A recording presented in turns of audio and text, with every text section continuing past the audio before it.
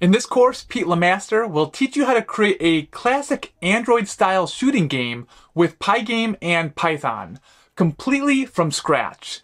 Pete is a control systems engineer and creator of the Lemaster Tech YouTube channel. All right, so let's do a quick project showcase and give you a little background and description of the project before we dive into the tutorial. All right, so some of the highlights of this project are it's really a classic arcade style feel with like scrolling enemies of varying speeds and sizes that give you progressively more points as they get more difficult.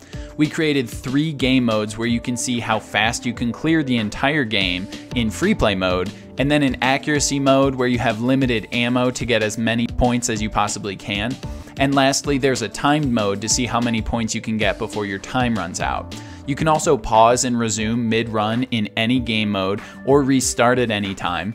And then your high scoring is tracked and saved in an external text file that you can reset from the menu screen if you ever want to start fresh. The static images were all created ahead of time using Canva, but you could make your own versions using anything from PowerPoint, Google Slides, Canva, Photoshop, any other software you like. You could even just download images from the internet to customize yours. I included all code and assets, including images, sound effects, and music, font, and text files that you would need for this full build at the GitHub link in the description of the video as well. The basic steps that we do to build the game are import and set up PyGame, as well as basic game variables, and then import some of our images. Then we draw the static background images onto the game. Then we draw our gun and have it rotate based on mouse position. Then we draw the enemies into the game, and then we procedurally generate the enemy's starting coordinates so we don't have to give each enemy individual code. And then we make all of the enemies move with progressive difficulty based on what tier enemy they are. And then we check to see if our mouse click collides with targets when we shoot. And then we advance between levels once we've killed all the enemies on that screen. And then we draw the scoring and status elements onto the screen, including total shots taken, how much time has elapsed, how many total points we've scored, as well as a status saying what mode we're in. And then we show how to navigate the main menu screen, the pause screen, the game over screen, and all of the code that comes with those buttons. And then we handle game over commands and conditions, as well as high score tracking, including reading and writing the high scores to an external text file. And then lastly, we take a look at adding some awesome background music and sound effects to the game. All in all, it takes just over 2 hours to build from scratch. It's around 400 lines of code. I had a ton of fun building this. I hope you do too. So without any further ado, let's get right into the tutorial. All right, let's dive right into this tutorial. I'm sure I just finished giving you guys a killer intro. So as always, when you're building a PyGame game, just start by importing PyGame. You may need to run pip to install it if you don't already have it installed in your package. And then we're gonna be doing some stuff with radial geometry, so using radians and degrees. So just import the math package right up front as well. And then go ahead and do pygame.init to sort of initialize everything in the PyGame package that we'll be using in this game. And let's start just creating some setup variables. So go ahead and create an FPS or your frame rate, which we'll make 60. And then create a timer using pygame.time.clock.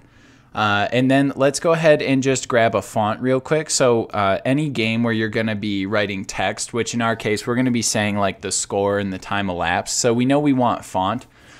Go ahead and define a font right up front, and I'll just call it pygame.font.font.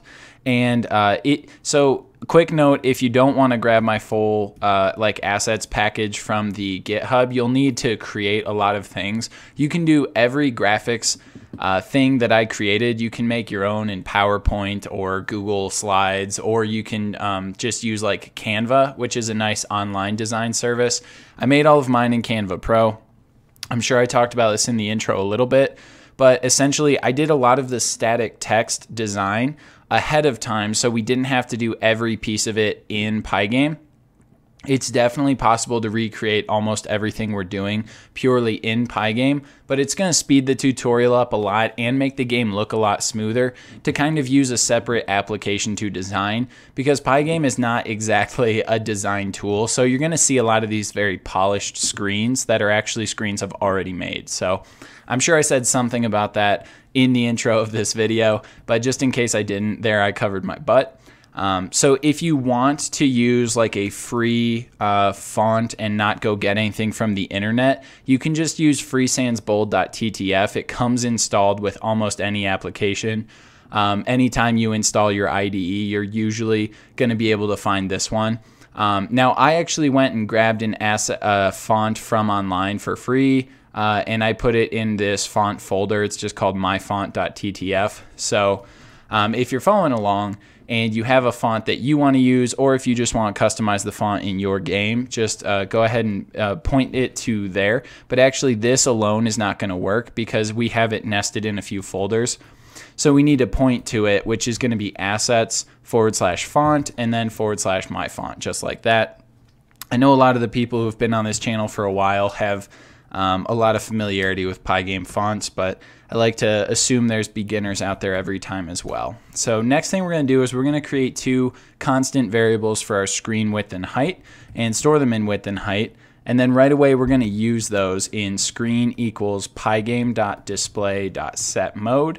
And then just in square brackets, give it a width and a height. We're going to be referring to width and a height in this project quite a lot. So it's going to be nice to have those in variables other than just like having them hard coded and trying to remember what we put for everything. And if you decide you want to mess with the overall dimensions and make it a different size, you're just going to have to scale a lot of the images that I included in the GitHub, okay?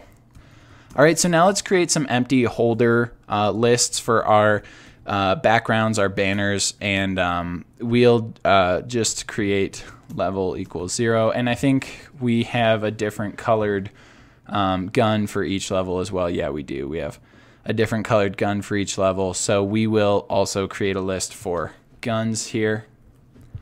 And we're going to create some for loops to automatically populate those. You can see in each folder, I gave each level's background, banner, and gun just a numerical number so that we can use a for loop and just address it to that number. So let's go ahead and take a look at how to do that. Excuse me. All right, so what we're going to say is for I in range, and then we don't actually want it to just be 3. So there's 3 levels total in my version of the game. You're welcome to build it out more. But we want this for loop to give us the values 1, 2, and 3. So to do that, we need to say from 1 to 4 because Python for loops are not end inclusive, but they are start inclusive. So this is saying for range starting at 1, going until 4, but not including 4. So this for loop is going to do an iteration where I equals 1, 2, and then 3. And for those 3 things, we want to append an image to all of our lists. So we're going to do bgs.append, which is the command to add an item to a Python list.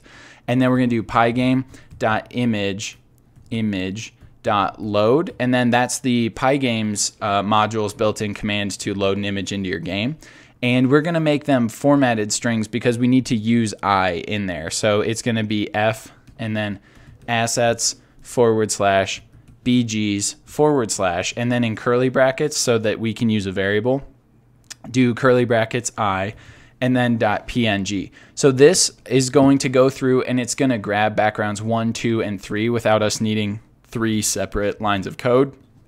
And you could say, well, we had to set up a for loop to do that. So it's only saving us 1 line of code right now. But we can do the exact same thing for guns and banners. So it's going to be banners.append.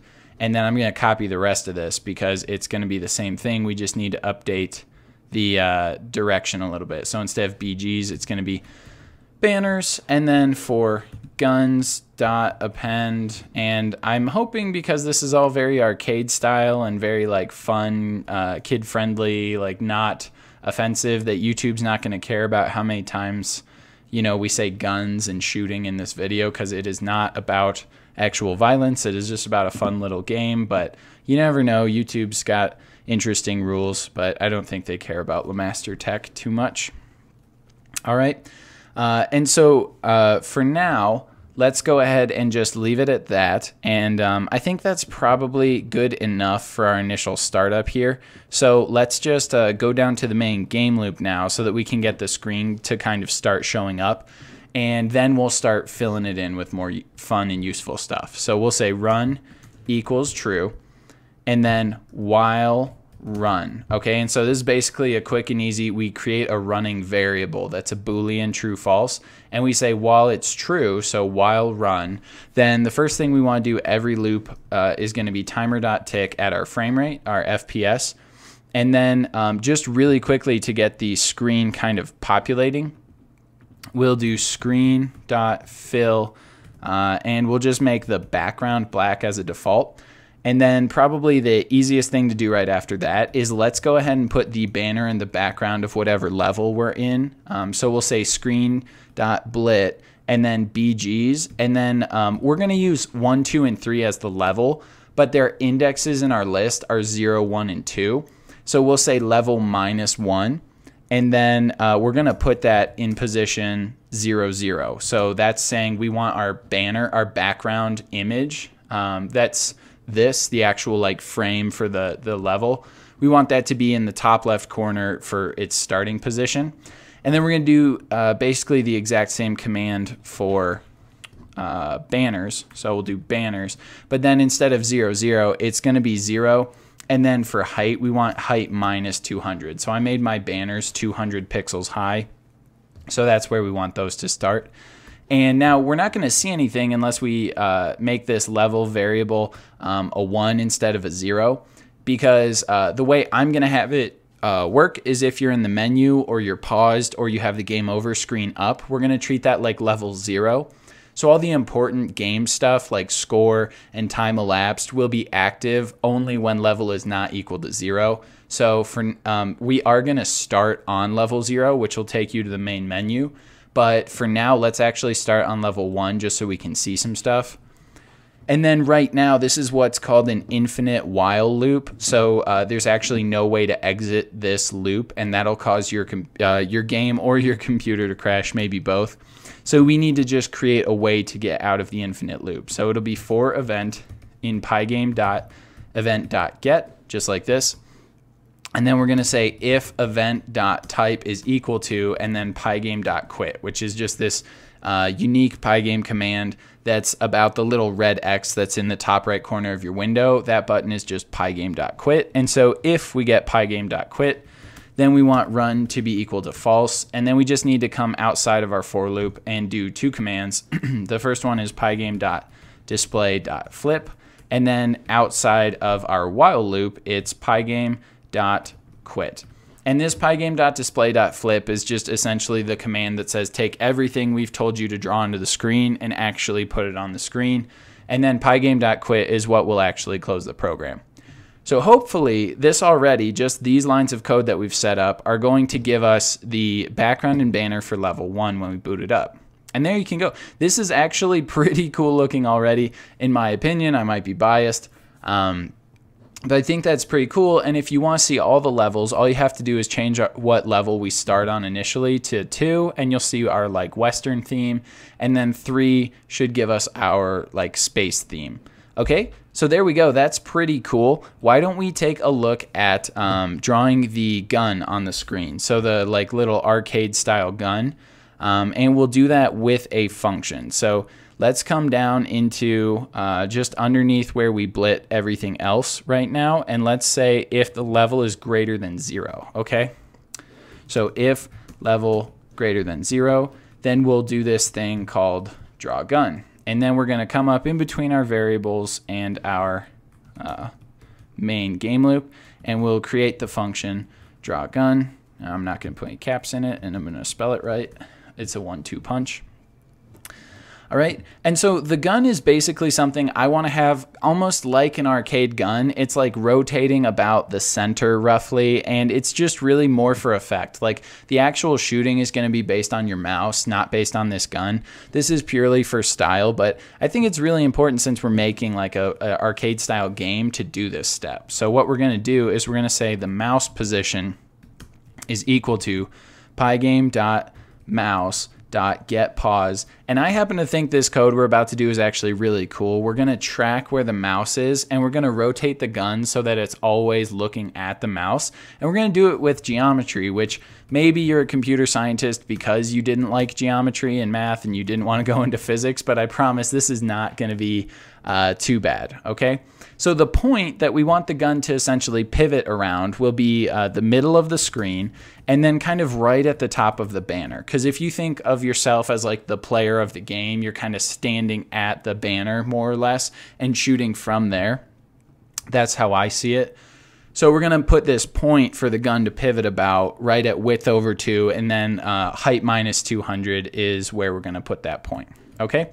And then we're going to, when the mouse clicks, we're going to just show a little dot where we clicked. So we're going to say lasers equals, and then we'll say, we're going to create a little list here of what color we want the different lasers for each level to be. So I'm going to say red, purple, and then green, and this is pure preference. I just think they look pretty cool, and I made my different like arcade guns for each level. I made red on the first level, purple on the second, and then green on the third.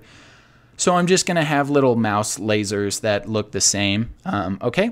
And so now we're gonna store the clicked status of the mouse in a list that I'll call clicks, and that command is pygame.mouse.getPressed. And what's nice about this is it's going to return a little list that tells you the left, right, the left mouse button, the scroll wheel click, and the right mouse button in a little list called clicks.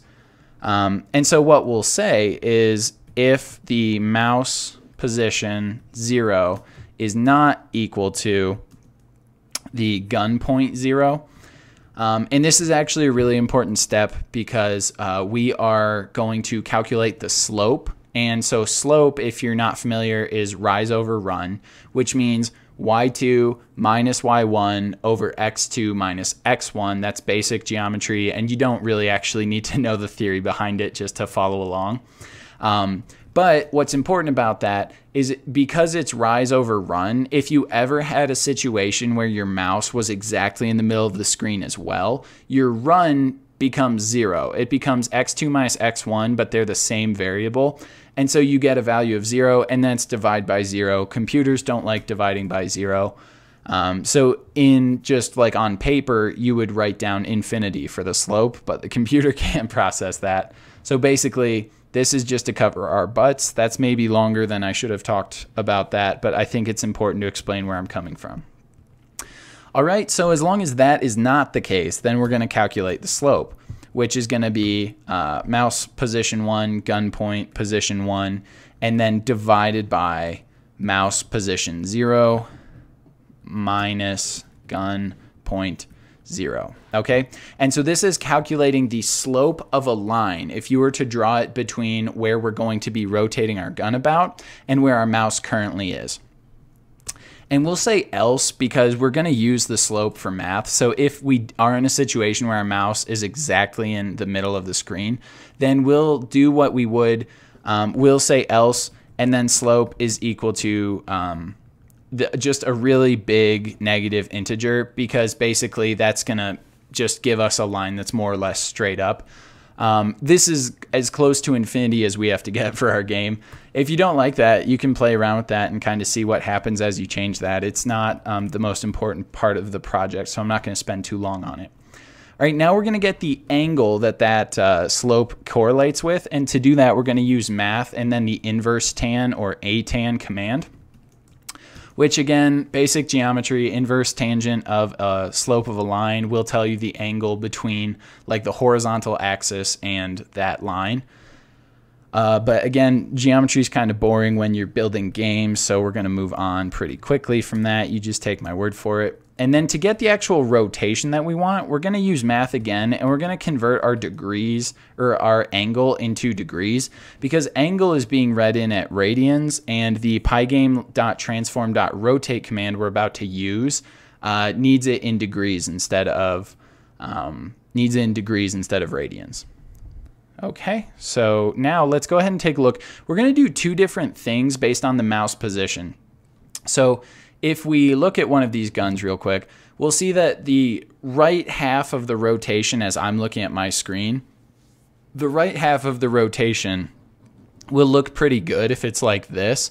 But it would actually look better if this was flipped horizontally when we're on the left half of the screen. Rather than like awkwardly bending all the way backwards to shoot, it'll look more like you just rotated your shoulders or something. So let's go ahead and take a look at the mouse X position. So we'll say if mouse pause 0 is greater than, we'll start with less than, width over 2. Okay, so this means that the X position of our mouse is on the left side of the screen.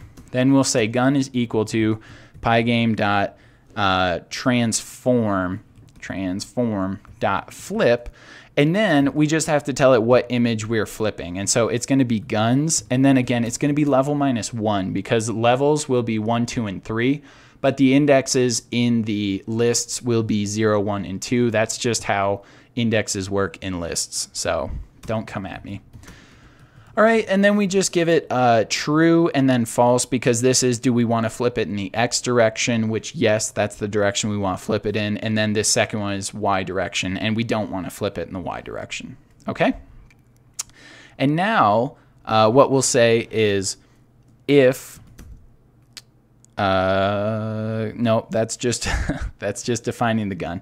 Now we will say if mouse position Y1 is less than, and then we'll do 600. So think about our window. The first 600 are the shooting gallery, and then the bottom 200 are the menu. And we don't want to be shooting when we're in the menu. We want to be like selecting the pause button or the restart button, or we're just looking at our score or whatever. So we only want to actually draw the gun on the screen if our mouse is in the like shooting gallery area. Okay, so if the mouse Y position is in that first 600 of the screen, then we will do screen.blit, and then rather than just blitting the gun, we need to transform the gun image. So pygame.transform.rotate, and then it's going to be the gun. And then here's where maybe the way I format my guns in hindsight might not have been perfect, but there's a really easy fix for it. I have the guns pointing straight up initially, and if they were pointing horizontally, it would just go where we told it. But so basically we're off by 90 degrees from what like a logical rotation might be. So we just need to say 90 minus that rotation. And as soon as we boot this up, you'll see why we need to do that. And again, feel free to mess with that angle and see what happens if you don't. Okay, and so then we need to give it an X and Y position to blit onto. And it's going to be width over 2 minus 90. Because the actual image of the gun has a lot of dead space to the left and to the right. So it's going to be width over 2 minus 90 just to scoot it more to the middle of the screen. And then it's going to be height minus 250 because we don't want to sit right at 200. Otherwise, the whole gun would be down in like the score section, and that wouldn't look, that would look kind of weird. So this is just going to move it where we actually want it. Okay? All right, so let's go ahead and say if clicks 0, then let's also go ahead and pygame.draw.circle. Let's go ahead and draw on the screen a little color to indicate that we can detect that we've clicked. And this is going to be really useful once we get to the point where we're actually checking to see if we've shot enemies. Then this will be really useful. So we're going to, at the mouse position, we're just going to draw a little circle, the color of our gun, whatever our laser for the level is, and we'll make it radius 5. And so now we just need to say else, right? So we checked what to do if the mouse position is on the left half of the screen. So now we'll say else. And if else, it's a little bit easier. Then the gun just becomes equal to guns at level -1. We don't have to flip it because it's already oriented this way. And then we're going to say if. So now we can kind of take these 3-4 lines and we can copy them down because this is very similar. It's still if the mouse is less than 600, but now instead of 90 minus rotation, it's actually 270 minus rotation, which should make sense to you guys. We flipped it 180, so we need to add that 180 on to our correction factor. But then width over 2 And this time it's minus 30. Again, feel free to boot this up. I'm trying to save you a little time in the interim, and I know how long my tutorials can get. But feel free to play around with this if you want. This is just essentially a correction factor, so the guns actually sit in about the middle and about the same position, okay? And that should be all we need to do. If we boot this up, I don't think, yeah, I left on level 3, so we should get the green gun. And you can see right away, it's huge, and that's because I made very large gun images, because it's easier to take something, make it detailed at large scale, and then compress it down so that it's a little bit smaller. And to fix that, it's a really easy command. It's just pygame.transform, just like we did for rotate, but this time it's scale. And then, so first thing you give it is the image, which is pretty easy. It's this image we're loading in. And then you just give it another argument, which is what you want to scale it down to. And so my original images were 500, 500. So to keep overall dimensions correct, to keep overall scale correct, we're going to scale it down to 100, 100. And that right there is going to fix it for all 3 of our guns, or it should. Yeah, so now you can see we get this cool little rotating gun. And I mean, again, I get geeked out over some of this stuff, but I think that's a really cool bit of programming. If our mouse is down in the menu, the gun goes away because it knows we're not trying to shoot. We're maybe selecting a menu button. But as soon as we're back in the gallery, we have this gun that's rotating. And if you think of yourself as like the game player, that's pretty much where you'd be standing. And you can see when we click, we get this little red like pew pew, like Star Wars laser. Free sound effects for you guys. And let's go ahead and take a look. It should be red on level 1 if everything's working properly. Yeah, so that right there, that looks pretty good. So we are going to go ahead and move on. Oop, having a little trouble here. We're going to go ahead and move on, and we got that really satisfying game mechanic down. But I think we should probably next take a look at drawing a level onto the screen. And by draw level, I sort of mean draw the targets of a level. So to do that, we are going to want to load in all of our targets. And in here you can see I have birds for level 1. Again, these are not real birds. No animal violence is intended. But I just feel like I gotta get the disclaimer out. But we have plates for 2, because I don't know, there's something about like an old-timey Western like plate shooting gallery. And then for 3, we're going to shoot spaceships. So let's go ahead and load our targets in. And to do that, we are going to want to create a list similar to what we did for BGs and banners and guns. And now we're just going to make a list called target images. Target images. And this is actually, we want this to be a list of lists. So we want a list of each image for each level. So we have 3 levels, right? So we're going to put 3 items in here, but then each of them should be a list of the 3 images for that level. Hopefully that didn't get too confusing. And then one more thing I'm going to do is actually create a dictionary to look up how many of each like tier of enemy to put in each level. So in level 1, I'm going to have 10 of the biggest or level 1 enemies, and then I'm going to have 5 of the intermediate ones, and then 3 of the smallest ones. And then in 2, I'm just going to increase the total number of enemies by a bit. So we'll do 12, 8, 5. And then just because I wanted to be difficult, because life isn't hard enough already, we're going to do 3 of the, we're going to do a lot of spaceships on the 3rd level. And we're actually going to add in a 4th tier. We're going to add in this purple spaceship just for the level 3. It's going to be real small, really high up on the screen, and moving really fast. It's kind of like a, you know, boss challenge right before you beat the game. It just adds some difficulty. And so we're going to use this targets and target images inside this for loop that we're already using to populate those lists, okay? Excuse me.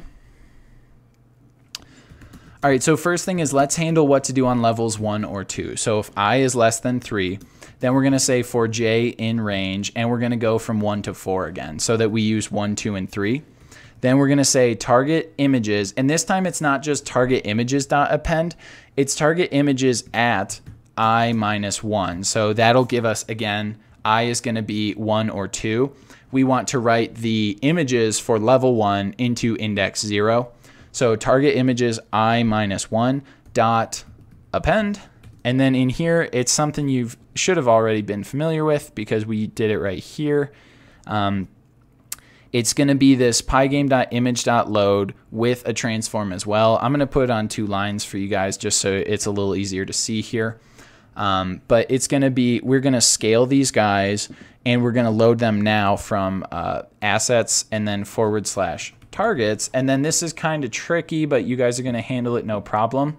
We need to pull the image from I and then J. So I is telling us what level we're looking at the targets for. And then J is telling us which actual one to add. And that's why we have to separate it out between I is less than 3 and I is equal to 3, because in I is equal to 3, this has to be 1 to 5 so that we catch that purple spaceship as well. And then it wouldn't be super fun or entertaining if they were all exactly the same size, but it would also take me a long time to go through and manually give them each a size. And so what I'm going to do is I'm going to say, well, you're all going to be equal to 120 minus, and then to make it kind of progressively more difficult, I'm going to make them smaller based on what level they are. So when J is 1, we're going to bring the first ones down to 102, basically 102 by, and then this will do 80 minus J times 12. So it's basically the first one will be 102, and then the second, and then the Y direction, it'll be 68 tall. But then the second ones will be 18 by 12 smaller than that, and the third ones will be 36 by 24 smaller than that. So this is a fun way of, without a ton of work, creating progressively smaller enemies as we go through and iterate through the list. Okay, so probably that confused some of you guys. But just drop me a comment if you got turned around there. Okay, and now let's look at the else conditions, and I'm actually going to copy all this because it's not that different. It's just else we need to say for J in range 1 through 5, and I'm sure there's a clever way you could basically say like this is going to be I floor divided by 3 plus 4 or something, and just do this all in one loop. But I don't feel like spending the time to think through this, and this is already pretty efficient here. So great, this is going to give us all of the images loaded in for all of our enemies. So now if we go ahead and you're going to see me collapsing a lot of the functions while we're not working on them. That's just to keep the code a little cleaner, a little easier for me to move through, because obviously 400 lines of code, we're jumping all over the place. So that's what that is. But again, any questions at any point, just let me know in the comments below. And now let's take a look at what to do when we're drawing a level. So we'll say define draw the level. So this is going to be drawing all of the enemies for the level that we're currently in. And so we'll say if level is equal to 1 or level is equal to 2. And this target rects is going to be essentially the enemy hitboxes. So as we're going through and we're drawing the enemies onto the screen, we're also going to create hitboxes because PyGame doesn't know where images are necessarily per se. It just starts by drawing them in a certain spot. But you have dead space. They're obviously not perfect rectangles unless you're building kind of like a boring game. No shade at anyone who's making an all squares shooting gallery. But so we're going to create hitboxes basically inside of the images. They're just going to be invisible rectangles that we'll use for collision detection later. And for levels 1 or 2, we want this to initially start out empty. And then for level 3, we just need to add a 4th tier in there for this empty so that we have somewhere to place it. Quick water break.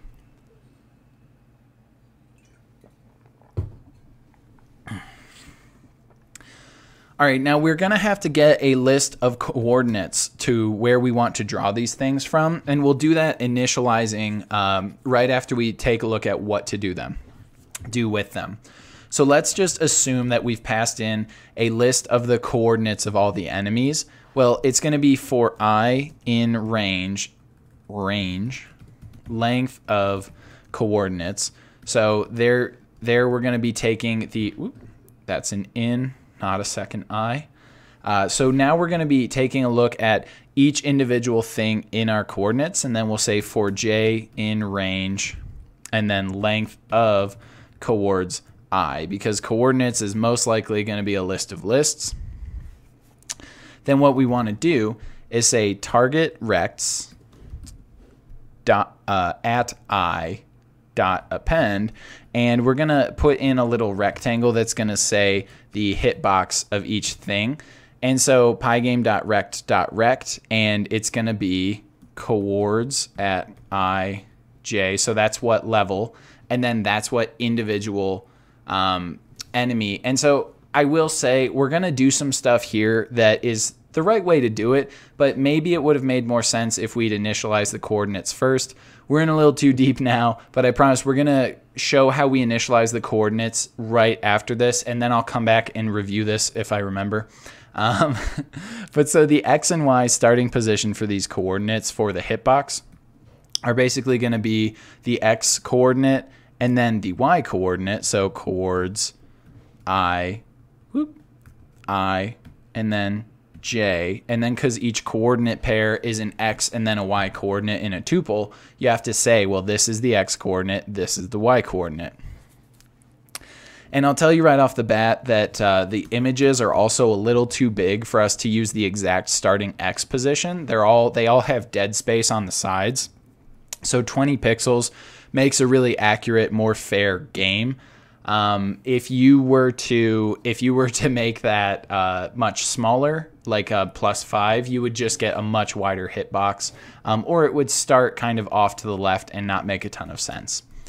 All right, so the 4 things we need to give a rectangle when we're defining it are X and Y starting position, and then width and height. And for width and height, we're going to make it based off of what level they're on.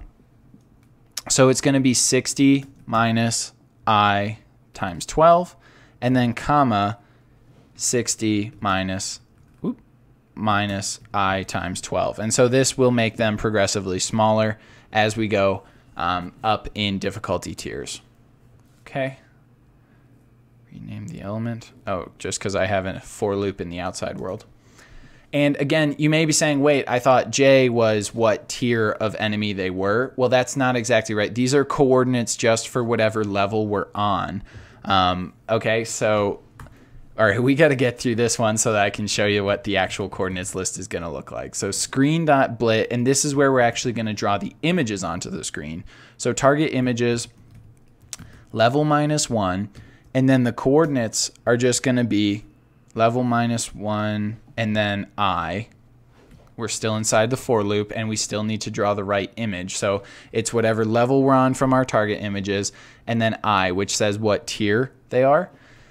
And then the actual coordinate pair. So I and then J. And so this is going to draw our image in the coordinates that we give, and then we're going to return a list of all of the rectangle hitboxes for those. Okay, so just target rects, not targets.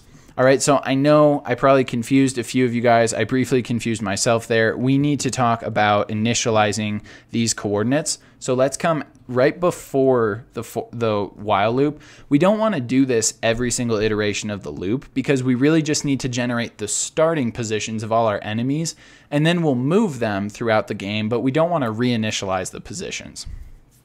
Okay, so let's just say that let's initialize enemy coordinates, and then after we do this, we'll go back up into our draw level and we'll talk about it a little bit more. All right, so initializing the enemy coordinates, let's start with a list of all the coordinates that'll be empty. So for 1, we'll do 1, not ones coordinates. It's going to be a list of lists, right? So we'll have the coordinates for our tier 1 enemies, our tier 2 enemies, and our tier 3 enemies, and then we'll just make these lists right here for 1, 2, and 3. And as always, we just have that one extra tier of enemy in level 3. So we need that 4th empty bracket. All right, and now, I don't know why it's reformatting my stuff. Okay, and so now what we're going to say is for I in range, and then 3, let's go back. For I in range 3, we'll say my list is equal to targets, that dictionary we made, at at key 1, right? So the value, this is going to create a little list that is just the list in targets 1. So we're saying look at the key inside of our targets dictionary for key 1, and then take that value, which is 1053, and store that in this little list, which is my list. And so we'll say targets 1, and then we'll say for j in range my list I. Okay, so this is saying now for each item inside of my list. And so remember, my list at I for 0, 1, and 2 is now going to be numerical values, which for level 1 is 10, 5, and 3. So this is saying for j in range, and then for our first loop where I is equal to 0, it's going to say for j in range 10. So it's creating 10 coordinate pairs for us. And it's going to say 1 coords, we'll say coords is okay. We're going to say 1 coords at I dot append, because again, we need to say, well, right now we're doing this tier list and then this tier list and then this tier list of coordinates. So 1 coords I dot append, and then we need to give it in here the coordinates where we want each enemy to be drawn. And just to make it really easy and kind of procedurally drawn, we're going to say the starting X position will just be a function of the total number of objects in that tier of enemy. So for example, if there are 10 and we have a 900 wide screen, each enemy is going to be spaced apart horizontally by 90 pixels. Okay, so we're going to start by saying append and then width.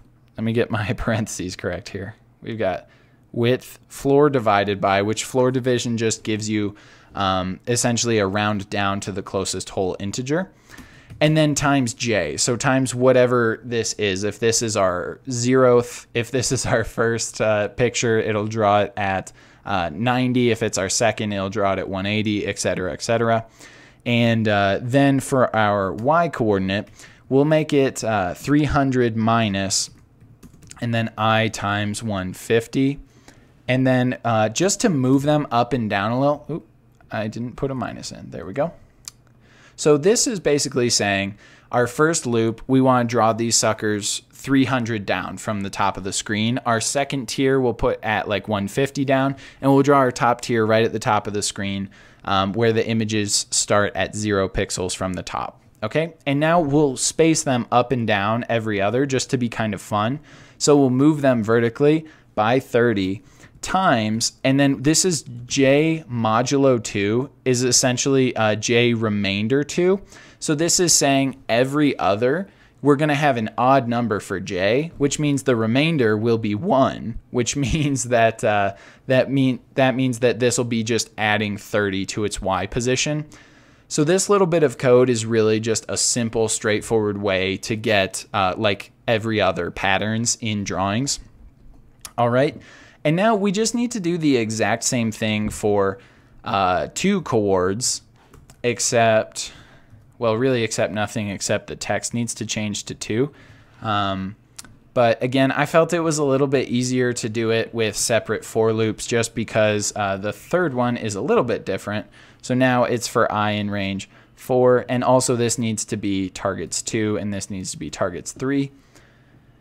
And then because this one has 4 tiers, rather than moving them up by 150 each time, we want to do by 100 each time. And trust me, when we get to the spaceship levels, that's going to be a lot of enemies, but it's still going to look really good. Okay, and so I believe that's all we need to do to generate the coordinate system. Let me go through that one more time, just because I know there's probably a lot of confused viewers trying to follow along and saying, what the heck did you just do here? And if you didn't, good for you. You're really smart. But so basically we're saying we want to quickly get a coordinate for every enemy we defined in our dictionary. So right, we said at level 1, we want 10 big red birds, 5 medium-sized blue birds, and then 3 little green birds, and then 12, 8, and 5 for the plates. And then for the UFOs, we're going to have 15 red UFOs we're going to have 12 blue ones, 8 green ones, and 3 little purple ones zipping around the screen. And the way we set this up, as you're playing with your game, you can mess around with these numbers and figure out what you actually think like a fair number of enemies for each level is just by changing them here. And we set it up to be procedural and smart so that it'll just be easily adjustable and it'll just expand and kind of contract with changing those numbers. But so basically right when the game boots up and not inside the loop, we're going to generate some coordinates and we're going to create these empty lists to store the coordinates in. And so for level 1, this first empty block is going to store all the red birds coordinates. This second block is going to store all the blue ones, and the third one will store all the green ones. That's what I is here. Are you the big red bird, the medium-sized blue bird, or the little green bird? Okay, and then we're grabbing a temporary list just called my list from the target's dictionary based on what level coordinates we're generating it. So in targets, we said level 1 is going to be this list of how many enemies to have, and we store that in my list. Then we create this second for loop, which is for j in range my list I. So that's saying for however many of the bird that I'm currently looking at, the tier that I'm currently looking at. So for big red bird, this is 10. So for j in range 10, and then I want to just create an x and y coordinate based on what tier of enemy I am, where the harder, smaller tier goes higher and higher up on the screen. And then the larger birds are also going to be lower on the screen, and then the number of enemies is going to determine your X position on the screen. So that's what we did. So now we're going to have 3 coordinates list, 1 coords, 2 coords, and 3 coords that are a list of lists or an array where each list inside there is a specific tiers set of coordinates. So if we look at draw level again, then we're saying for I in range length of coords, which is telling us how many tiers of enemy do I have. Okay, and so for 1 and 2, that's going to say 3 basically, because the length of coords list for level 1 and level 2 are going to be 3 items. And then for level 3, this will be a 4. But then we say for j in range length of coords I. So this is saying for however many enemies of that tier there are. Then I want to create a hitbox based on what tier of enemy it is, which is I.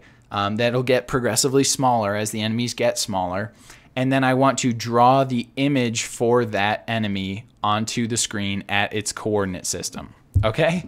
So super complicated, I guess, but I think you'll see exactly what we just did if we go ahead and boot this up. Should see a bunch of list index out of range. Okay, so let's go ahead and take a look at line 87 of our code here and see what's going on.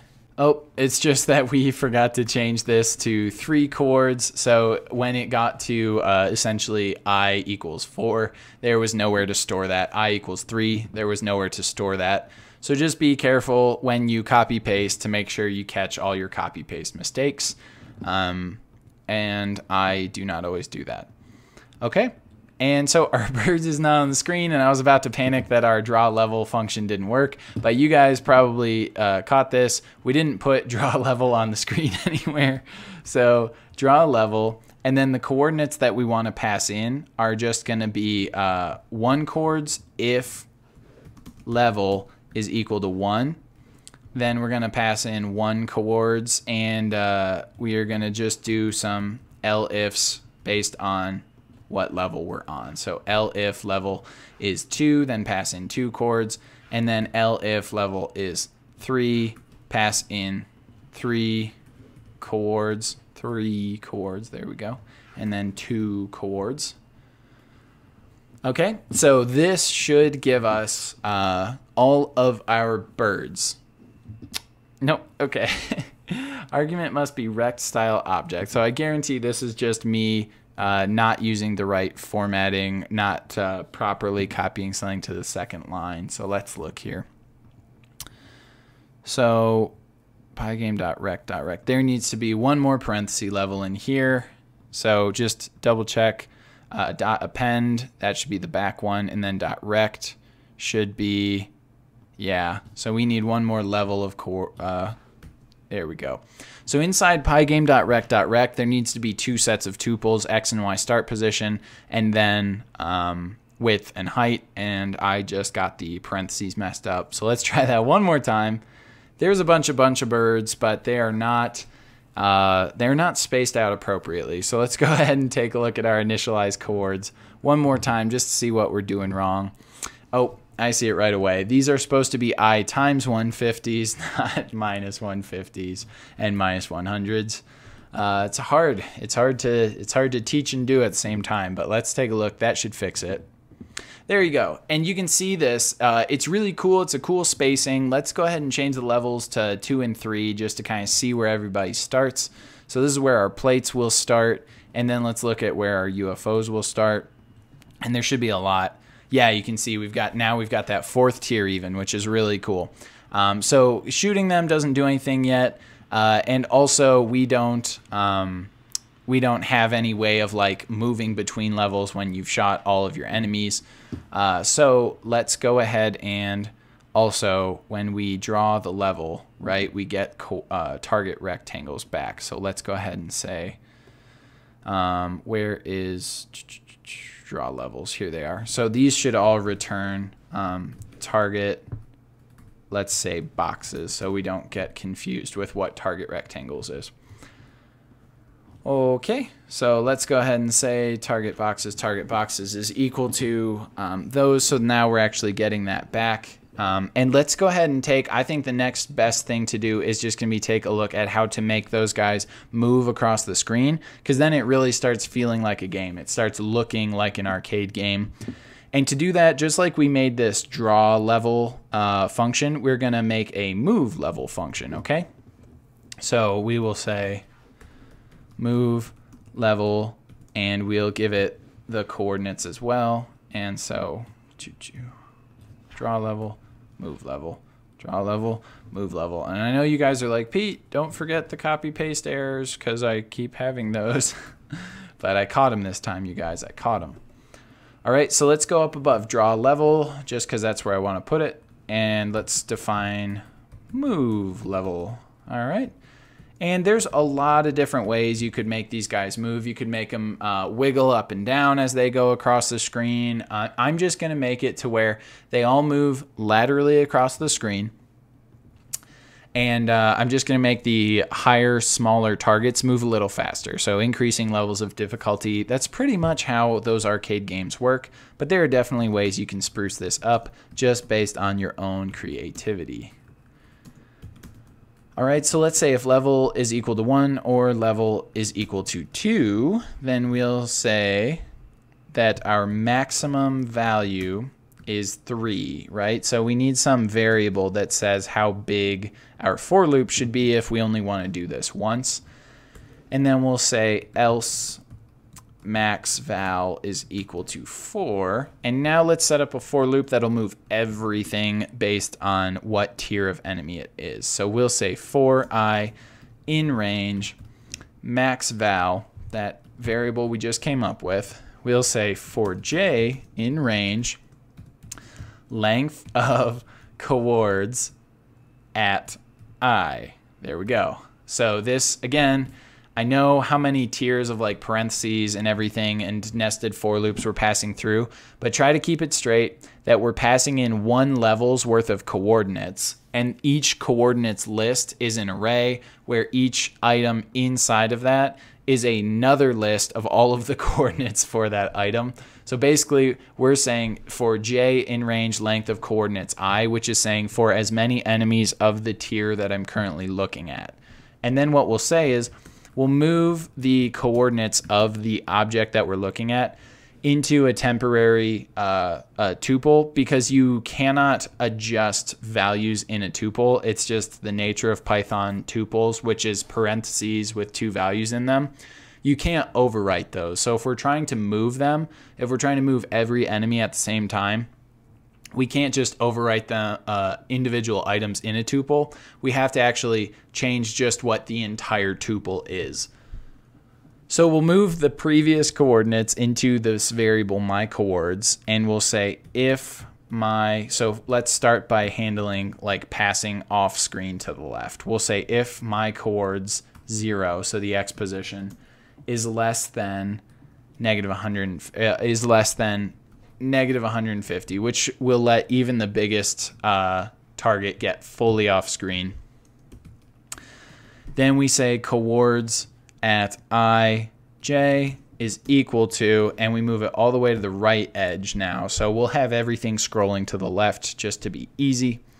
And then we'll say the coordinates ij are equal to width, and then we'll leave the y position as is. So that's my coords 1. And this is a tuple because it's coordinates. Okay, so this is basically saying if I've gone off screen to the left, I'm just going to move you over to the right. So you basically are permanently cycling until you get shot. And then we'll say else, meaning you're still on screen in some form or fashion. We'll say coords at ij are equal to, and now a new tuple, which is going to be our x position minus, and we'll say 2 to the power of whatever tier of enemy we are. Okay, so if this is tier 0, which I guess is the big red birds, then this is going to be 2 to the 0, which is 1. So the red enemies are going to move left at a speed of 1. But then if you're a tier 1, this becomes 2 to the first power, which is minus 2. So it just doubles the speed. But what's really fun is if you're a tier 3 enemy, so you're the little green bird in the first level, this is 2 squared, or minus 4, and then it's minus 8 with the little purple UFOs. So you'll see once we get to level 3, this is actually going to make the purple guys really fast and pretty hard to hit.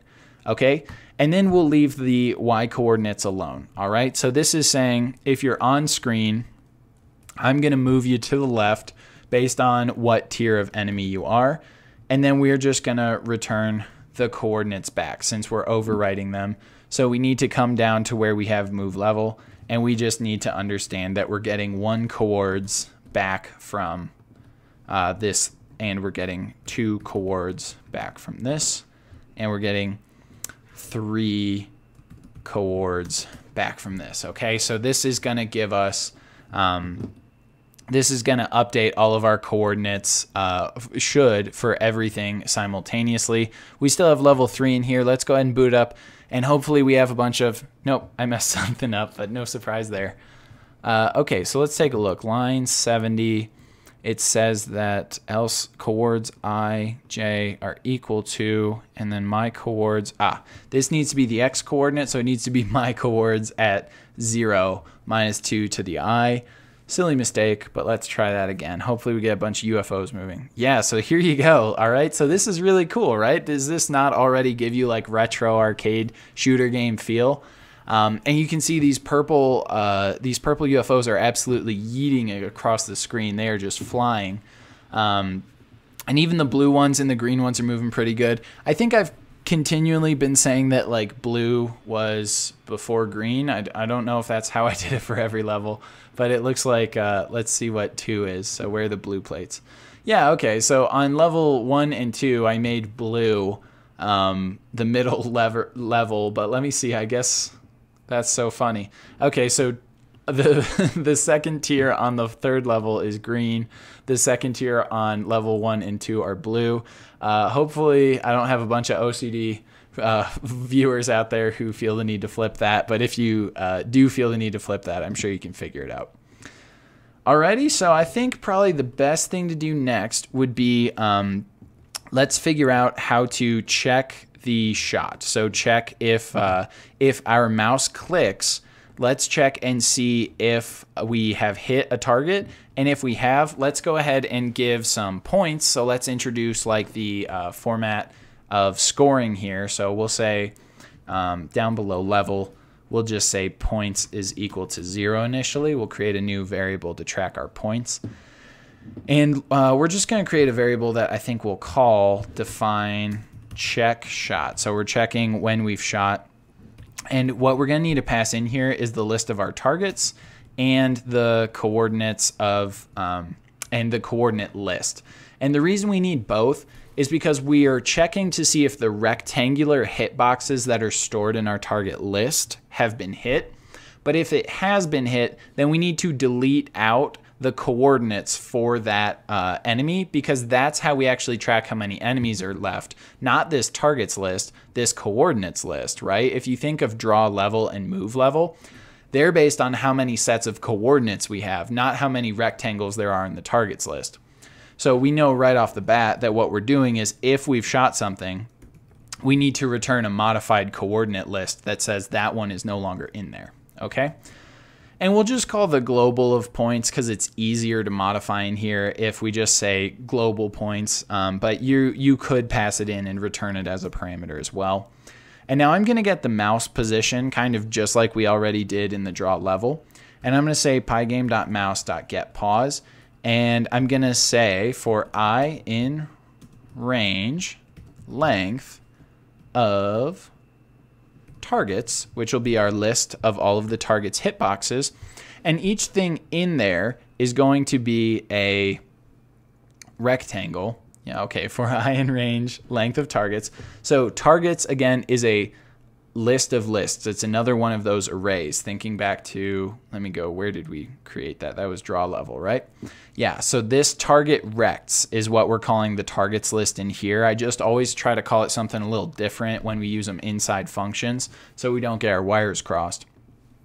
But this is the target rects list, and it's this list of lists. So we're going to do another nested for loop, which is for I in range length of targets, and then for j in range length of targets I.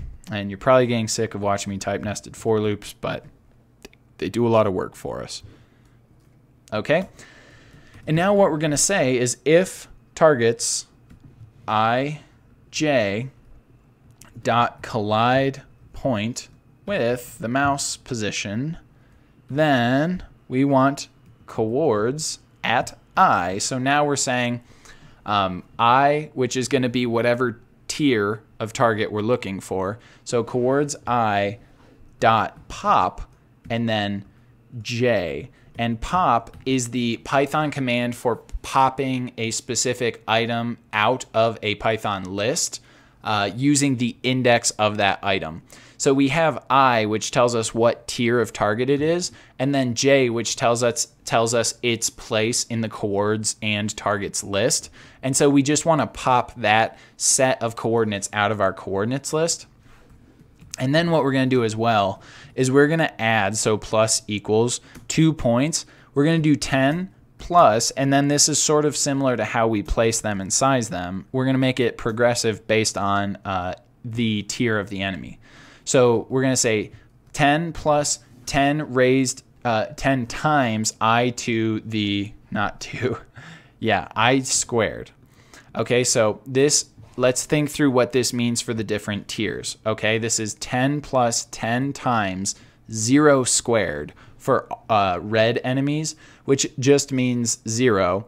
So this is going to be red enemies are worth 10 points. Now for the second level of enemy, which is going to be I equals 1, this is I squared, which is just 1, and then times 10. So this makes the lowest rung of enemy worth 10, the second rung worth 20, but then the third rung, this becomes 2 squared, so 4 times 10, which is 40, plus 10.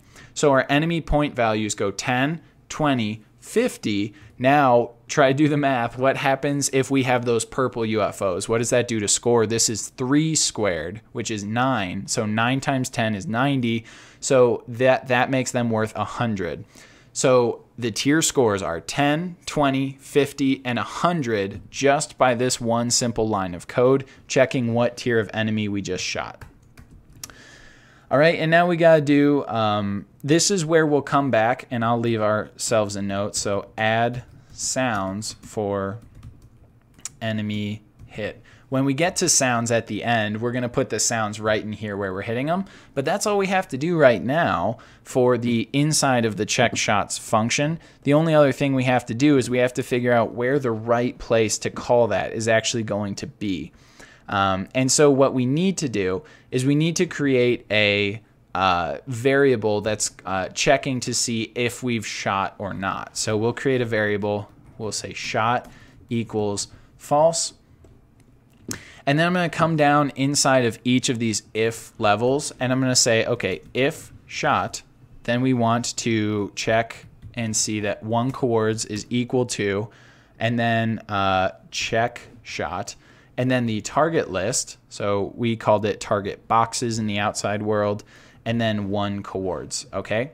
And we're going to copy this same bad boy into each of these guys. So if shot, then 2 coords, target box, and we pass in the list for 2 coords, and then you guessed it, we're doing the same thing for 3 coords, and then target boxes, and then 3 coords. And now we need to figure out what should trigger the shot variable, because everything else in here should work on its own, other than one thing I always forget. If you make this if shot statement and you only want it to run once, which we do, right, once per click, then you want to make sure that shot equals false once you've executed the code. So this is saying once we figured out how to check whether or not we shoot, which will be based on a mouse click, then we want to run this check shot once, depending on what level we're on, and then we want to immediately say, okay, well, I'm not checking that anymore, so shot is equal to false. This will prevent you from being able to hold down the mouse click and just drag it all over the screen, because that would not be very fun if you just had some kind of like infinite ray gun that couldn't be stopped. Or maybe you guys think that would be super fun, but that's not how I'm going to make mine, okay? So let's come down underneath our if event.type is pygame.quit, and let's add a new event type. So this will be if event.type is equal to, and now it's going to be pygame.mouse, mouse button down, and it's all caps because it's crazy. And I'm going to say event.button is equal to 1. So similar to the mouse get clicked function that we already have looked at, the mouse clicks, get clicked, that we used to draw the, where was that? That was in draw a level, right? Yeah, so the, not draw a level. Where, come on guys, help me out. Draw a gun. Thanks for the help. So this if clicks, this is saying, you know, get all of the clicks from the pygame.mouse.getPressed. Now, pygame.mouse.event.button, this one that we're using in event handling, is a little bit different because the left key is 1 for event right here. But in get clicked, that other thing we were looking at, it's 0. So just understand this is still me saying if the mouse button has been pressed and it's the left click, because I'm not going to let you shoot with the right click. I guess you could if you wanted to. Anyways, this is saying if you click the mouse and it's the left button, I'm gonna get the mouse position out here because that's important for knowing what we've clicked on. So mouse position equals pygame.mouse.getPause, just like before. And then let's go ahead and say if, and now if my mouse position X, so mouse position X, and remember this is sort of like when we checked to whether or not to draw the gun, okay? We want to check whether the mouse position is on the screen. So this is 0 to width because if your mouse is off of the little window that you're playing on, you're doing something else on your computer, so we shouldn't be messing with the game, okay? And then we want to say and the Y position, so mouse position Y, and this putting it in between two kind of less than brackets is just our way of putting it in a range in just one command. It cuts down on the total number of and statements we need by a lot. All right, so now the Y position for this one just needs to be so greater than 0 still, meaning in the window, and then height minus 200 is basically the shooting window, right? That's where our enemies could be. And so if that's all true, then we'll set shot equal to true. And then when we're tracking total shots and ammunition, so like we'll do an accuracy mode where you only get a certain number of bullets to get the highest score you possibly can. So we'll do two other things anytime we shoot. We'll add one to a total shot tracker, and then we'll just say if mode is equal to 1, so that'll be our accuracy mode. We'll do ammo minus equals 1. And it's just smart to think through, is there additional game functionality that I'd want to put in here while I'm doing it? And so in this case, I think there is, but we need to make these variables. So we'll say mode, and initially we'll set equal to 0. But just to kind of give you what I'm thinking 0 will be the free play mode, 1 will be accuracy, and then 2 will be timed for mode. And then ammo initially, we'll make it 0 because if you're playing free play, you're going to have infinite ammo. And we'll only check ammo if mode is 1. And then we'll set total shots equal to 0 when the game boots up because you haven't taken any shots. We're not going to mess with modes just yet. First, we're going to keep working on just how to check if something's been shot and get it off the screen. But it's important to have those in there. So what should happen now if we did everything right, and that's a big if, I'll admit, but if we did everything right, then that should give us everything we need to, remove plates. Okay, so that's really cool. We can just shoot the plates off of the screen with our mouse clicks, and it's very satisfying. It really is. It's not the most difficult thing in the world, but that's where you guys as programmers can come in and add your own challenges to it. So that was level 2. Let's go ahead and take a look at what level 3 is going to look like. Level 3, because that's got the little UFOs on it. Okay, yeah, and those UFOs are booking it. I actually do find myself missing the purple UFOs pretty often. Obviously, you just have this red wave. There's going to be a lot of Americans triggered by that sentence. But you just have all these red UFOs right across the bottom. But so it's really fun, but you may have noticed there's nothing when you clear a level that moves the level on to the next phase. So let's come down kind of below our event handling, and let's take a look at some stuff that we'll do to sort of handle what to do when a level's over. So if level is greater than 0, we'll say if target boxes is equal to, so this is going to be a, did I call it target boxes or target list? Why is this always so confusing for me? I'm just weak. Target boxes. Yeah, okay. So if target boxes is equal to this empty list, right? So not populated at all. And that's the reason I'm putting it at the very bottom, because it will initially be empty until we've run that draw level thing for the first time. So if target boxes is totally empty and level is less than 3, and that's why it's okay to check this way, because target boxes being totally empty when it is level 3 will actually be game over command. So let's say just level plus equals 1, okay? And so that should do it for just getting it to move from level 1 to 2 and then 2 to 3. It doesn't handle game over yet, but that's okay because that's kind of a separate beast. All right, so let's go ahead and take a look now. If I can just clear out all these birds really quickly, and I'll try to be accurate so you guys don't just have to watch me play the game, although you're probably playing the game too if you're following along. Bam, and now we're in level 2, and we should go to level 3 just for the sake of testing and because it's super fun. I'm gonna just clear these out. Bam, and we're in level 3. Okay, so nothing bad is gonna happen when I clear all the enemies here, but nothing good is gonna happen either, because we haven't taken a look at drawing the menu or game over or pause or any of the menus. So let's go ahead and take a look at how to do that. Now let's also come in where we have if level is greater than 0, we're going to draw the gun. Why don't we say we'll also draw the things that will go in the score area, okay? So in that score menu, which you probably saw on all the banners, there's this big block, which when I was making the static images for the banner, I didn't put anything in there because we're going to control what goes in there from our game.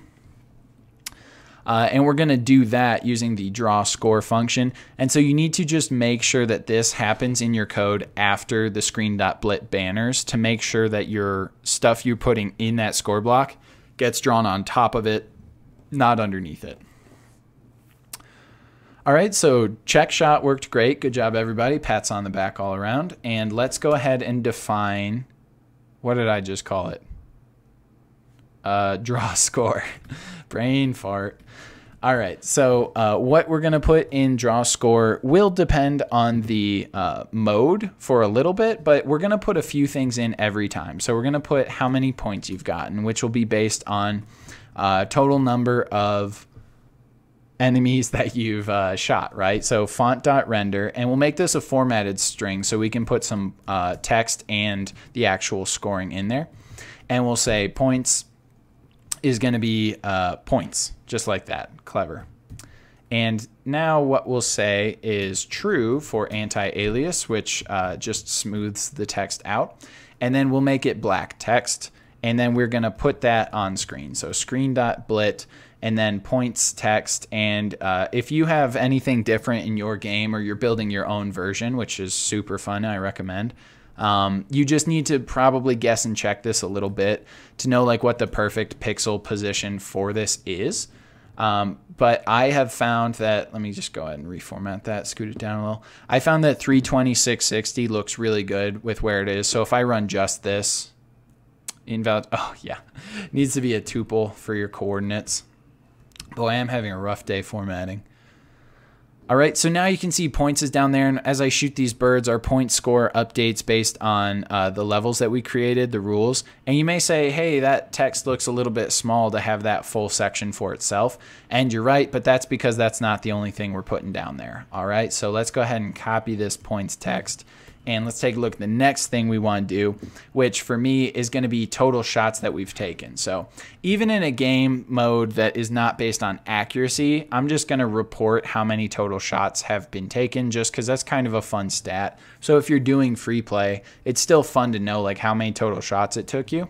So we'll say total shots. And then instead of points, we will say total shots, just like that. And we already had that variable made. And now we're going to leave it in the same X position, but we're going to scoot it down. And we're going to scoot it down 27 pixels, which might seem a little bit arbitrary, but that's actually about 1/4 of the gap that we have. And I'm going to put a total of 4 pieces of text in there. So I'm going to say we are going to show time text, which is going to be how much time you've been playing.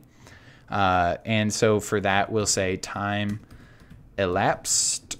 And then this, we're going to need to make a new variable that we'll call time passed, I guess. Elapsed is a fancy word, and we will just say passed when we create the variable. And then we're going to scoot down another 87, which puts us, or 27, which puts us at 714. And then this last one is going to be a little more complicated. So it's going to be based on the mode. Right, so if mode is 0, then we want what we'll call mode text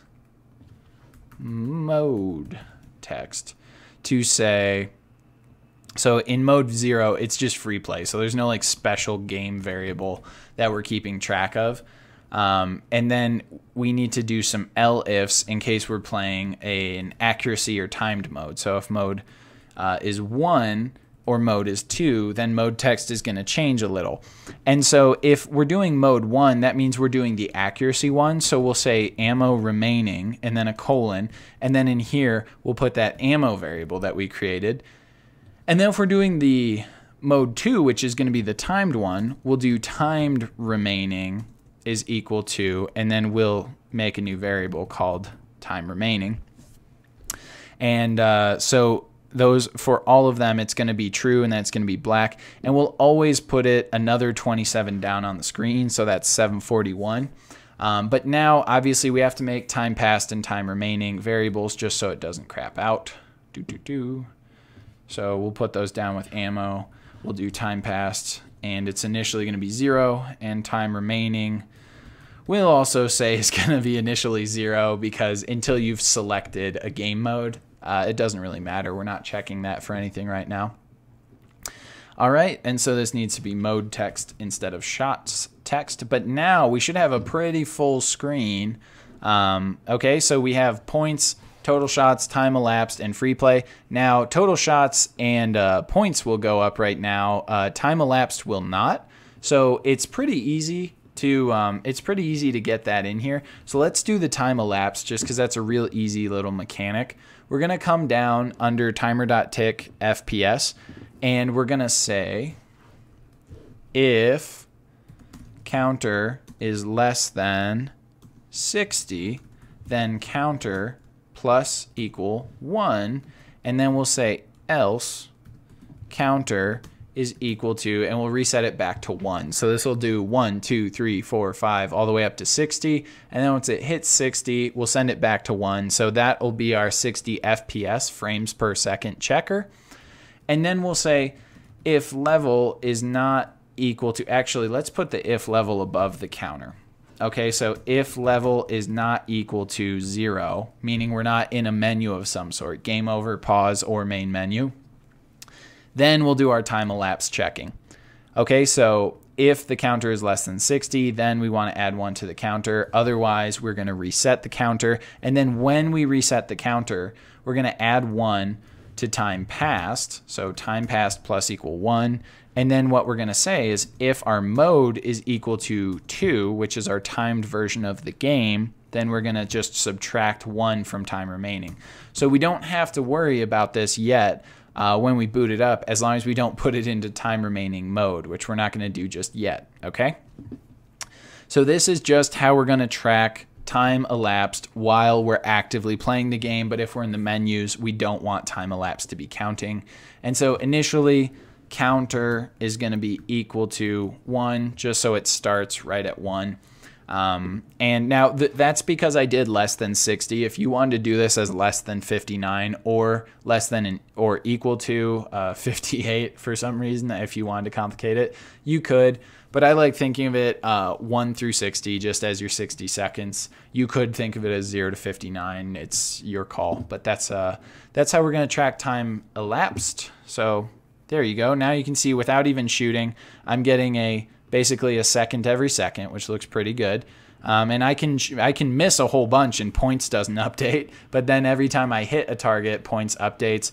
So all this score tracking is going really well in free play, which brings us to the obvious question of how do we actually change modes, right? There's no way right now to play ammo, accuracy mode, or the timed mode without me actually changing some parameters. And we also don't start on the menu screen.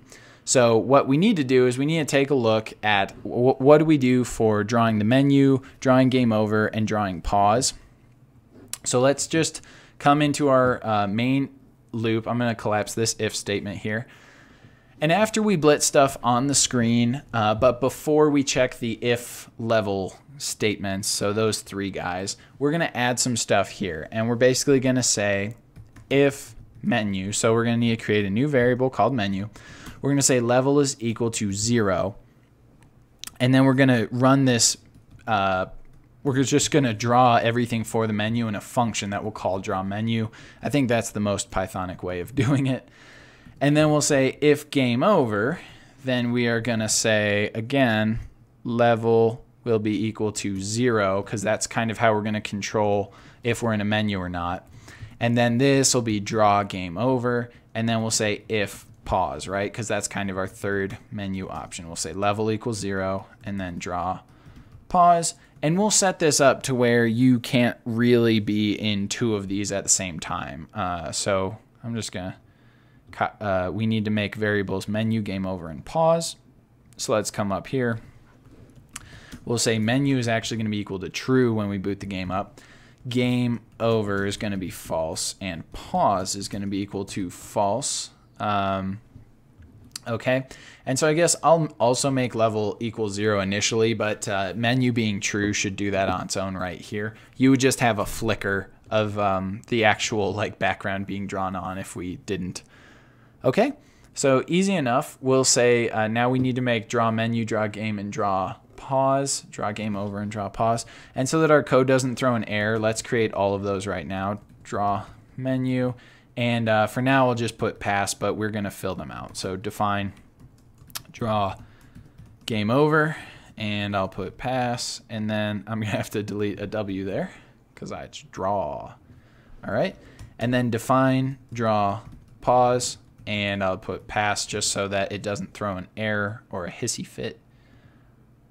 Okay. And everything formatting looks all right. And now this should handle everything we need to do while we're in the menus. So let's take a look at draw menu. That's probably the most important one anyways. And let's go ahead and just start thinking through what we've got to do in here. So we'll initially say game over is false and pause is false, right? And to actually be able to write to these, we need them to be globals. Every time I make a function and I call a bunch of globals, there's like someone in my comments who says they wish I wouldn't use so many globals and they wish I would just pass everything in and out. I honestly don't know why people feel so strongly about that. Like, I'm not making ultra high performance data science experiment stuff, but if you know like a good reason why this is bad practice, maybe let me know in the comments below, because I find it really easy to call variables that I don't feel like passing in and returning just as globals, but some people don't like it. So if you know why that is, let me know. But okay, the easiest thing to do is going to be screen.blit and then the menu image right onto the screen, because we made it a full screen image. And you're saying to yourself, Pete, we don't have the menu image, and you're right. So let's go grab that. Let's come back up where we have all of our other image loads coming in here, and let's just go right above that. And let's do menu image equals, and then we'll have game over image. I don't know why I'm making this so difficult. We'll do game over image like that equals, and then pause image equals. Okay. And so we're just going to kind of steal this one because it's nice. We don't have to format these ones. I made them 900 by 800. So they're all ready for us. Okay. So this is going to be, we don't need I anymore either. This is going to be assets and then menus. And then for main menu, I called it main menu just like that. And then we'll copy this guy. And we have main menu. We have game over. And we have pause. Pause, no caps, just like that. All right, so we have our images now. So when we're drawing menu, we're going to draw the menu image onto the screen. And now let's take a look at what else we want to do when we draw menu, right? So kind of a lot of things need to happen here, because on that menu screen, you have the option of doing 4 different things. You can choose a game mode to play, so free play or ammo, which is accuracy, or timed, which is giving you a certain amount of time to get as many points as you can, or you can reset your high scores. And so let's just sort of figure out what to do based on the position of the mouse. So we'll say mouse pause equals pygame.mouse.getPosition, which you guys are pros with by now. And then we'll say clicks equals pygame.mouse.getPressed again. And now we have a position of the mouse, and we have the all the clicks that are on. And now we need to figure out like what hit boxes, if you will, essentially what collision boxes each of those buttons should correlate to. And to just sort of show you, so we have the free play button, we have the ammo button equals, we have the timed button, and then we also have the reset button, right? So we have these 4 buttons. And we want them to be invisible rectangles, because if I open up again the main menu image real quick, you'll see it already looks like there's buttons on the screen. It already looks like there's rectangles there. So what we want are rectangles that correlate with that space, but actually are invisible. But just so you understand like where I'm drawing the rectangle, I'll draw this first one. So pygame.draw.rect. And I'll actually draw this one on the screen, and I'll just make it neon green so it's kind of easy to see. And so these are, we give them every rectangle an X and Y start position, and then a width and a height. And so for like free play, It just took a lot of guess and check to get these dialed in pretty tight, but it was 170, 524 for starting X and Y, and then 260 wide and 100 high. And then just so it doesn't block the whole button, I'll make it width of 3. And then I will just comment these ones out so it doesn't gum it up. But I don't know if this is going to throw an error or not. Hopefully this will let you see, yeah, the menu.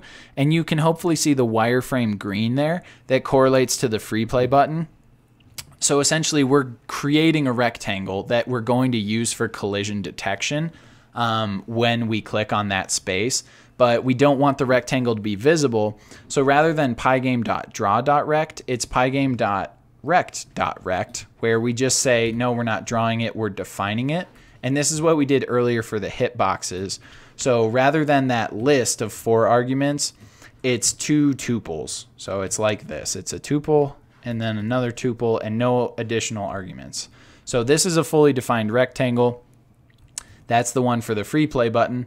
Now we need one for the ammo button, the timed button, and the reset button. And again, if you're using my images or my format from the GitHub, then your buttons will be these exact same dimensions. If you've created your own menu screens, then you just need to do some guess and check that method that we just did to figure out where your buttons need to be. Okay, so now let's go ahead and take a look at the ammo button. And the ammo button is going to be at the same Y position, but it's further on the right. And so this is the one that says, oh, I want to play the accuracy version of the game.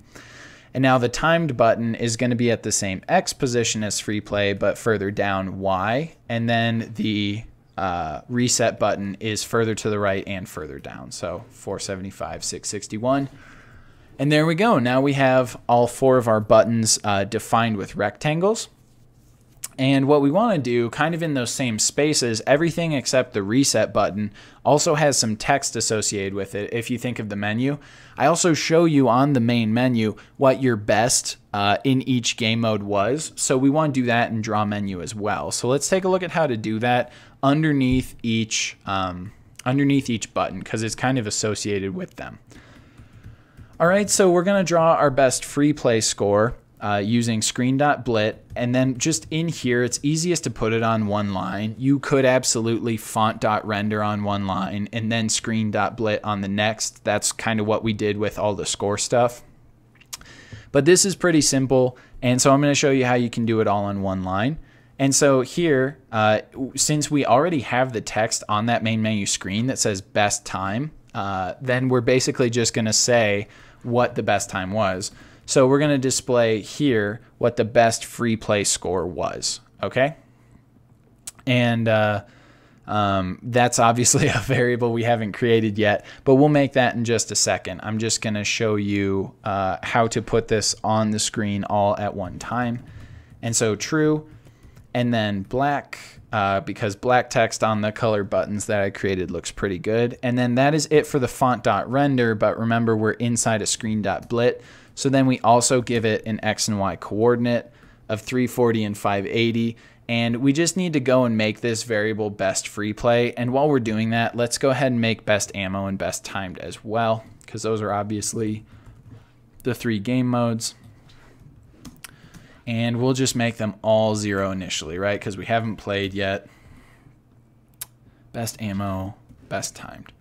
And we are going to take a look at how to actually store those in a text file, which I call highscores.txt. We're going to do that once we get the different modes working. We're going to work on reading and writing to text files all within the game. Okay, so this is screen.blit, best free play, and then this will be best ammo, and then down here under timed, we're going to do best timed. Okay, now these all have different X and Y coordinates. So this first one's 340, 580.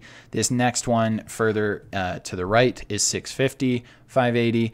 And then this third one, I know you're probably like, oh, it's going to be the same X coordinate as the first one, and 340 would get you pretty close, but it actually just looks better at 350 because the text sticks out a little bit further. All right, so that should, if I boot this up, it should just give us zeros. Yeah, and you can see that we've got our little high scores now. If you don't believe me that that's what they are, you can change them and then see that value update. But so now we're drawing our high scores onto the menu, which is great, but we also need to figure out what to do if those buttons are clicked, okay? So let's go ahead and look at that now. Let's start with the free play button. So if free play button dot collide point, and then collide point with the mouse position, and clicks 0. And because you have the ability to change between screens super quickly, like if you're on pause and you decide to restart, so it's going to take you back to the main menu. We don't want to click buttons on multiple menus without a lift of the button first. So we're going to create another variable in just a second called clicked to track whether or not you've already clicked on the on a button. And if you have clicked on a button and then it takes you to another menu, we're not going to reset clicked until we see you've lifted the mouse key. So this is just a way to prevent unwanted double clicking. All right, well, and everything we want to do when you click free play is we want to say mode equals 1 and then level equals 1. And so that'll launch us into the game. And then we'll set menu equal to false. Oop, that's got to be on new level, a new line. Mode level menu equal to false. And then we want to basically say time passed equals 0, because if you just finished the game and you went back to the main menu, you want to reset all of your game variables. So total shots also equals 0, and then points also equals 0. So basically you're starting a new game, okay? And you can see these are all gray because they're not yet global variables. So we're going to go ahead and call them all in our globals line. And again, I find this really easy. I don't know if it's slower or less Pythonic. I don't actually know. I do know some people don't like that I do this. So if you know a better way of doing it, feel free to do it. I know that you can pass these in as parameters and then return them. I don't know that that substantially makes a difference for this project. So, okay, total shots and then points just like that.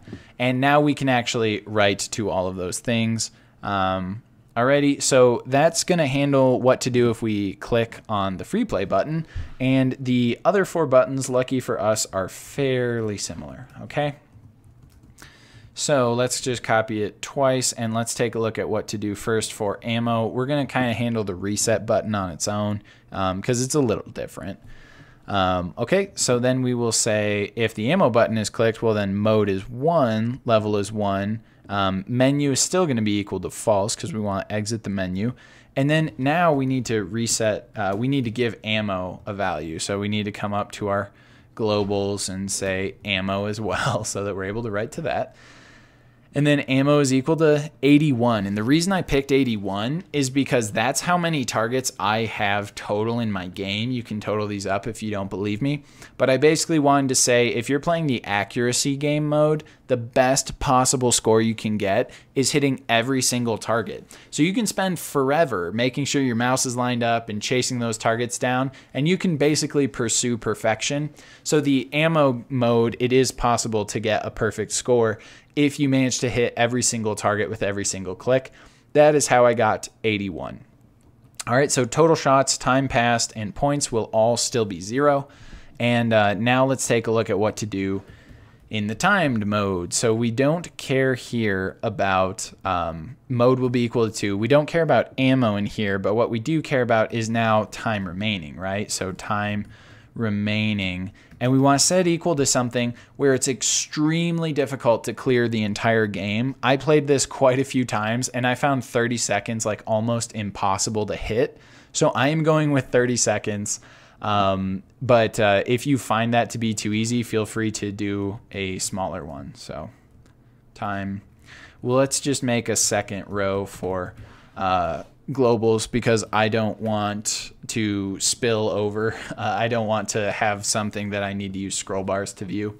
So, all right, time remaining. And that's it for these buttons. Let's go ahead and create the variable clicked initially. So we'll say clicked equals false.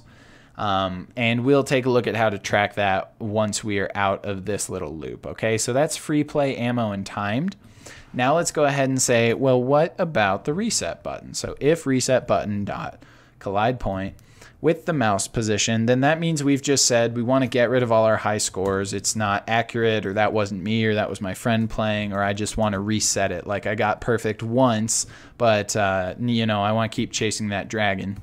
Well, we're going to set all of our bests back to 0. So best free play is equal to 0, best ammo is equal to 0, and then best time is equal to 0. And then we actually are going to want to create another write values command, which is going to be true. So we're going to actually say, I want to reset my scores, so go and overwrite. Whatever's in your text file. Okay? So now let's import the bests as well, because we're overwriting them in here. Best free play, ammo, and timed. And alrighty, so that should do it. We also want to bring in write values, even though we haven't created it yet. We are about to. Alright, so we'll say initially write values is false. And this should be really cool. We obviously aren't doing anything with that clicked variable yet, but we set equal to false. So we're going to boot up. We're going to be on the menu. And if I do free play, okay, it says right at the bottom, free play. And the nice thing about free play is you have infinite ammo and infinite time. So your score will always be all the way up. Like you'll always finish a free play round by shooting every target, every enemy.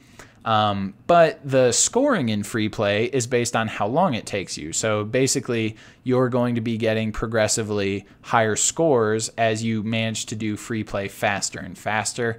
And then the other two, because it's very difficult to get all of the enemies, the other two scores are based on your time. So actually, your free play score will keep getting better as you get a faster and lower time. Boop, boop, boop. Boop, boop, boop, boop. Okay, I can't get that one. That's okay. Let's boot that up and see if it does timed for us. So countdown. All right, and now it says time remaining, and you can see the time is ticking. And if you don't believe me that 30 seconds is really hard, go ahead and try to beat it in 30 seconds. Maybe you're just an absolute computer whiz and you can't miss, and you manage to beat the whole thing in 30 seconds. But I usually find myself about halfway through the UFO level, and if I try to get the purple UFOs on timed, it's like legitimately impossible. The only way I can even get close is if I just don't worry about the purples and I do like red, green, and blues. Then sometimes with 30 seconds, like I get all of them except purple. But I don't think I've beaten it in 30 yet. And you can see the time remaining is just counting negative because we haven't created game over conditions yet. All right. So let's go ahead and take a look at the clicked thing that I was talking about a little bit before. And then I will also explain as we get to the pause and game over menus, like why that's so important. But to handle the clicking the way I'm kind of thinking of it, we need a new if event.type command, which is going to be if event.type is equal to PyGame.mouse button up this time. So that means we've lifted the key, and event, get pretty bad at spelling as I get into hour 2 of the tutorials, and event.button is equal to 1 again, and clicked, right? So that means we've detected a click is true somewhere. Then we're just going to say, okay, well, you've lifted up on the key, so clicked is now equal to false. And we don't need to actually turn clicked to true inside of the menu. We just need to do that for pause and game over, which we'll talk about in just a second. But the reason for that is every button in the main menu is pretty harmless. It takes you into the game. So just to boot this up and illustrate what I mean, if you were to click any of these buttons, it's going to take you into the game, or this is just going to reset high scores. So you don't actually need to do it in the menu button, but we will just for good practice. If you saw there, what happened is I booted this up, and then I clicked on reset high scores. So I clicked right here, but if I drag the mouse now to accuracy, it starts the game up with our like set number of shots that we have to play the game. And so that kind of sucks because we want like the click to only work on the button that we clicked. So there's one more thing we need to do in draw menu, and then I promise we're done with this behemoth. We need to also have the clicked value in here. And we need to say if any of these buttons get clicked, so here, then we also need to say, okay, well, clicked is equal to true. So this is basically saying you're not allowed to do anything else with the mouse button until you release it. So you can't just drag the button around. That's kind of how we handled the like not having a laser beam when you shoot enemies, right? So it's just as important here. And now let's take a look at game over and pause. So first, let's take a look at what to do if you enter pause. And to do that, it's really easy. It's just kind of an add-on to the mouse tracking that we already did for mouse button down, right? So here, we've checked to see if the mouse position is in a certain spot when we click and it's the left key. Well, it's the same thing for pause and the reset buttons, right? So if you hit restart when you're, let me pull up a banner again. If you hit restart, we're going to let you go back to the menu and choose what mode you want to play. So we're going to say, first, let's take a look at pause. Yeah, pause is better first because it's higher.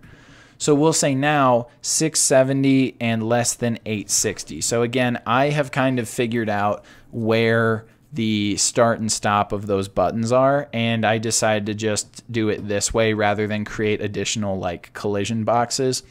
So essentially the pause button is between 670 and 860 in the X direction and 660 and 715 in the Y direction. And I got those by guess and check, so I'm trying to save you a little time. But you could create another rectangle just like we did with the menu buttons, and you could figure out where pause is then. But so if we enter pause, what I'm going to do is I'm going to store whatever level we're on in a variable called resume level, because when we enter all of the pause, the menu, the game over, when we do all of that stuff, remember that we set level equal to 0, but if you pause and then you decide to resume, obviously we want to put you back to whatever level you were at. And so to do that, we're going to store it in this variable we'll call resume level. And then we're going to set just this value pause equal to true. And since we're here, let's take a look at what to do with the restart button as well. We're basically just going to say, now it's still 670 to 860. It's just right below it. So it's 715 all the way down to 760 now for the restart. And all we're going to do, if that's the case, is we're going to set menu equal to true. And we don't need to track resume level because you're voiding your right to what's the word I'm trying to say?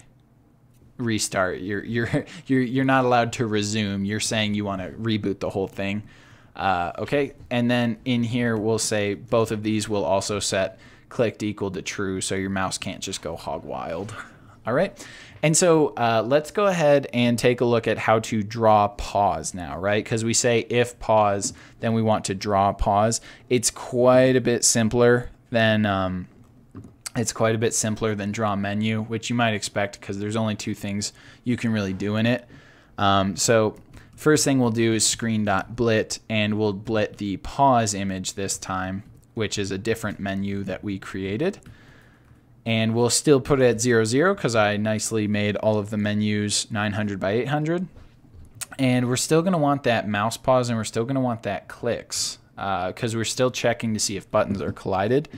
And now the button positions are the same as the bottom two buttons. So I'm going to grab our reset button and our timed button.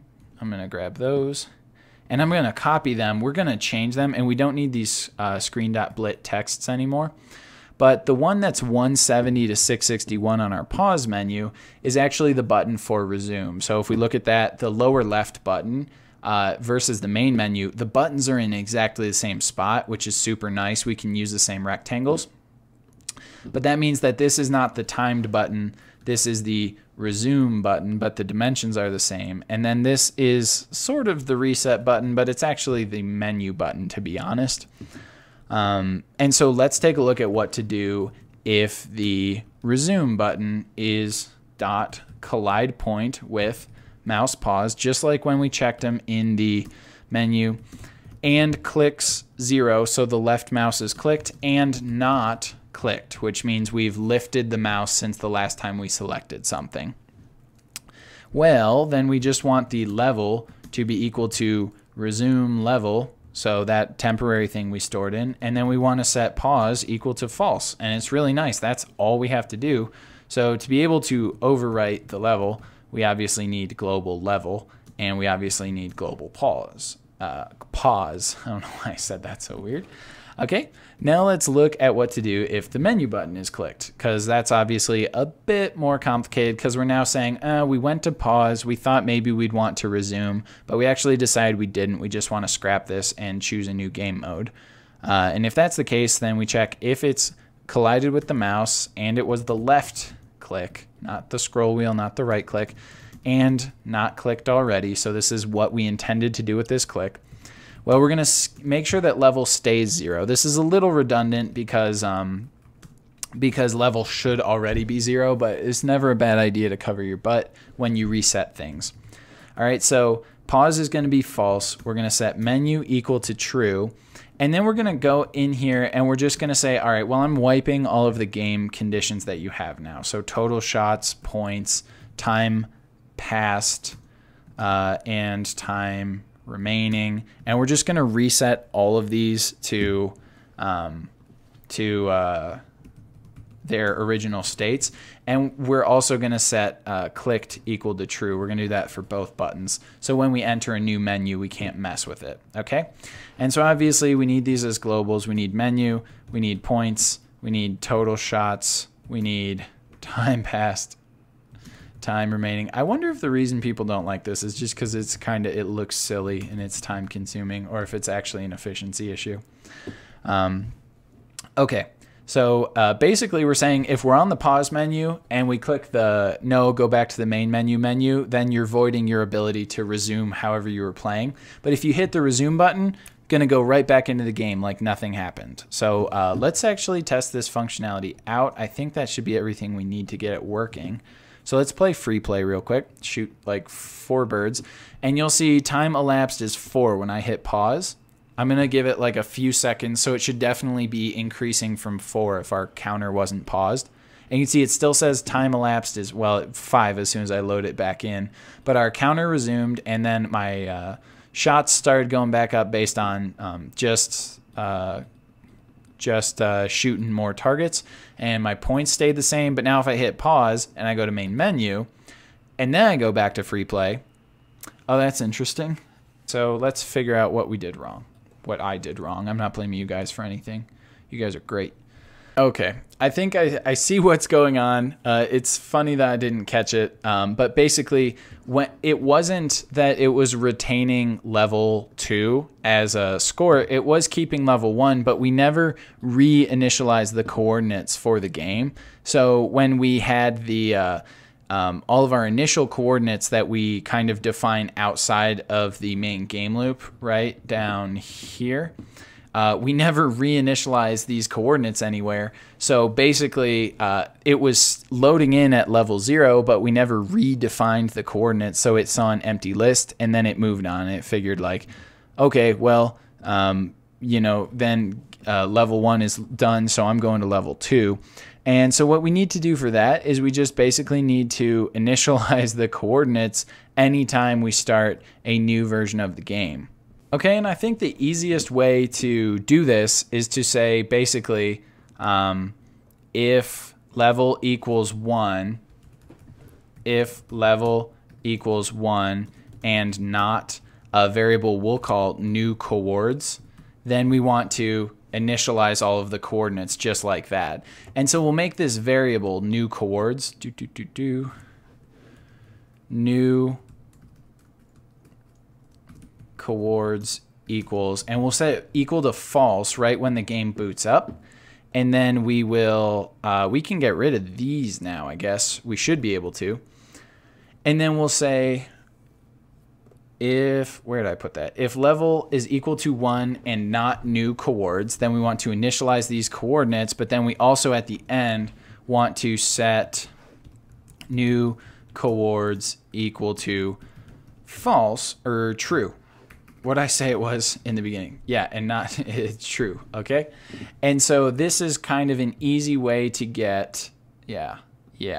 Now, what we'll do is we'll say, when we're in draw menu, if any of these buttons, new chords, if any of these buttons get pressed, these free play, ammo, or timed, then we'll say new chords equals false. So this means we need new coordinates. Maybe that was backwards. Maybe I should have said if new chords are being called for, but this should do the trick.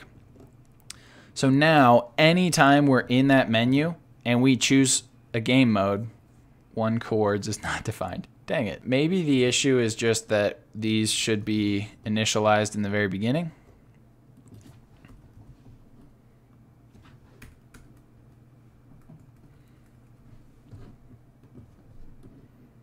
Free play.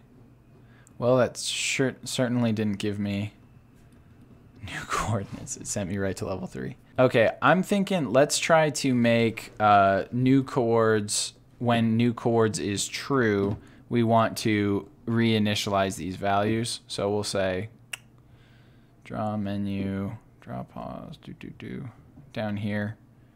And if level is 1 and we're calling for new chords, then we're going to go through, do this whole list. We aren't going to, yeah, we want it like that. And then in our draw menu, if any of these buttons get pressed, we want to set new coordinates equal to true. So it's time for you to go through and get a new set of coordinates. Not that one, that one, yeah. All right, so I think this code would be working pretty sweet if I didn't have this if level equals 1 in here, and we really don't need the if level equals 1. I think the issue is when you click on a button in menu, you're inside this line of code, and so then you click on it, and then we come right down here to where it's checking the levels, and it sees that there's no enemies in the list, so it goes straight to 3, and then it looks like it's over. So what we want to do is say anytime it says we need new coordinates, immediately give me new coordinates. That should work pretty well. So let's go ahead, bam, bam, bam, bam, bam, pause, and let's resume. And we still have the same birds, and let's see if I can get to the second level. Okay, and now I'm on the second level. I'll shoot a few blue plates. Let's pause it. Now let's go to the main menu. Let's hit free play again. Okay, well this is progress because it gives us all the blue plates back. There's no shot plates, but it keeps us on level 2, which is very interesting. Okay, there's been a lot of troubleshooting here, and I promise I'm going to edit out the parts where I just quietly am sitting and thinking to myself, but I think the last thing we need to do is just when we enter the menu, we need to set new chords equal to true right there rather than waiting. So basically, I think we are writing new coordinates too late. So let's try setting new chords equal to true every time we go to the main menu, right? So that would be here as well. And so this should essentially give us a full new list.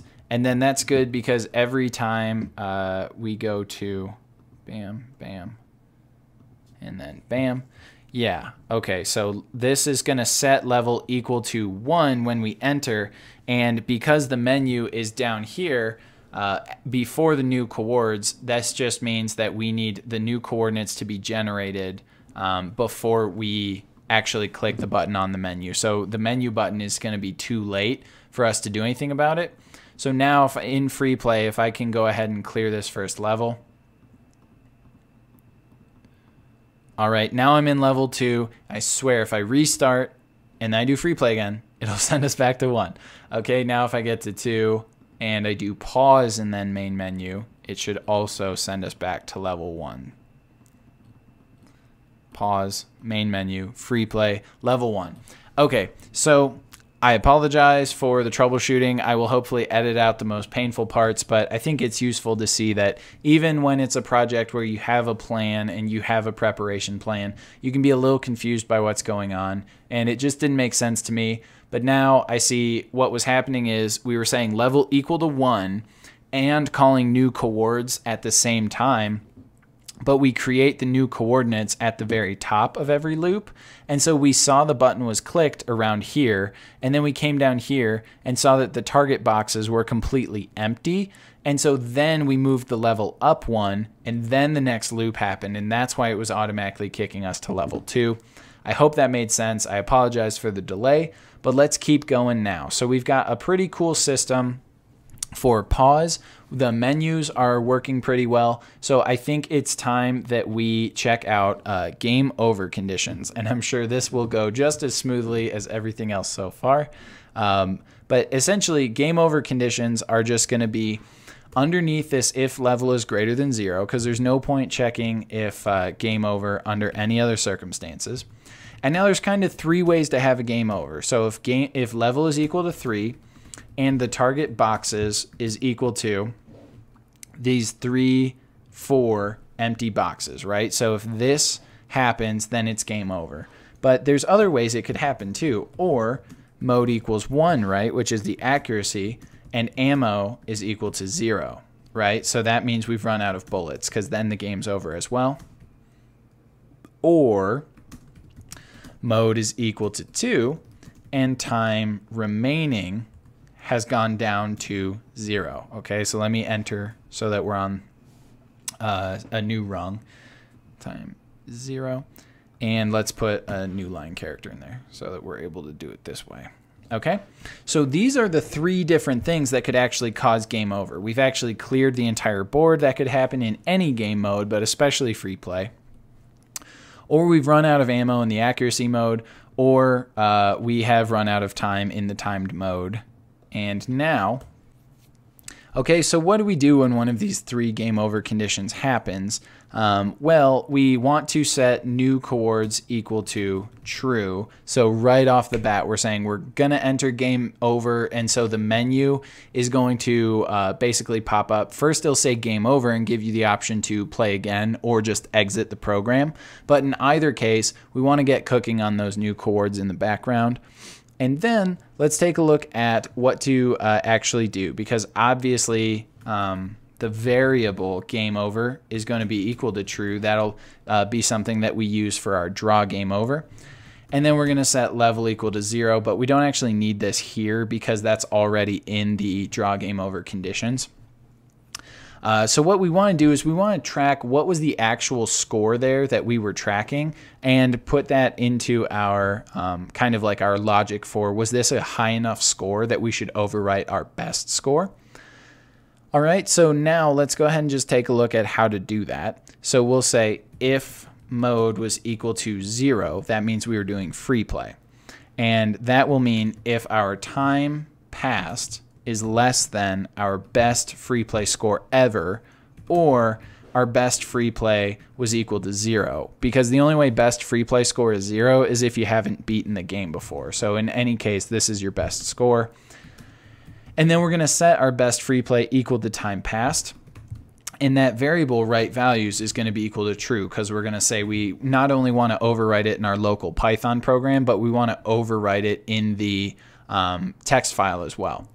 All right, so then the next check is not if mode is 0, it's going to be if mode is 1. All right, and so if mode is 1, then what we want to do is say if points is greater than our best ammo score, then best ammo is going to be equal to points, and then we also want to write values. And so this is, we only want to update one best score at a time, right? You can't beat your best free play score and your best timed score at the same time. So this is kind of how we're going to do that. We handle it situation by situation. So then for mode 2, which is timed, if points, again, is better than your best timed score, then your best timed score gets set equal to however many points you got, and then we're still going to write values equals true. I missed an equals true here. You guys caught it, though. Good job. All right, and then game over equals true, and that should take care of it. So let me reformat this file a little bit. Reformat the file, there we go. And then that'll set game over equal to true, and then we'll handle everything to do for the game over stuff kind of inside the draw game over, just like we have with pause and menu. And I know that was a little chaotic, but that's just how I roll. So let's go ahead and keep draw pause open because draw game over will have a few similarities. All right. So first thing we'll do is we'll say if mode is equal to 0, then the display score, because we want to tell them what their score is, will be equal to however much time was passed, right? Because if the game is over and the mode was 0, that means you were playing free play. So your score is however much time was passed. And then we will say else, meaning it was mode 1 or 2, then the display score is equal to however many points you scored. All right? So those are basically the two scenarios. And so screen.blit. First thing we want to put on the screen is game over image, obviously, just like the pause and menus. And again, it's the right size, so we just put it at 0, 0. We don't need to scale it. And we're going to get the mouse position and clicks, which I will just steal from pause because I'm a sneaky thief. And then, okay, now mouse pause and clicks.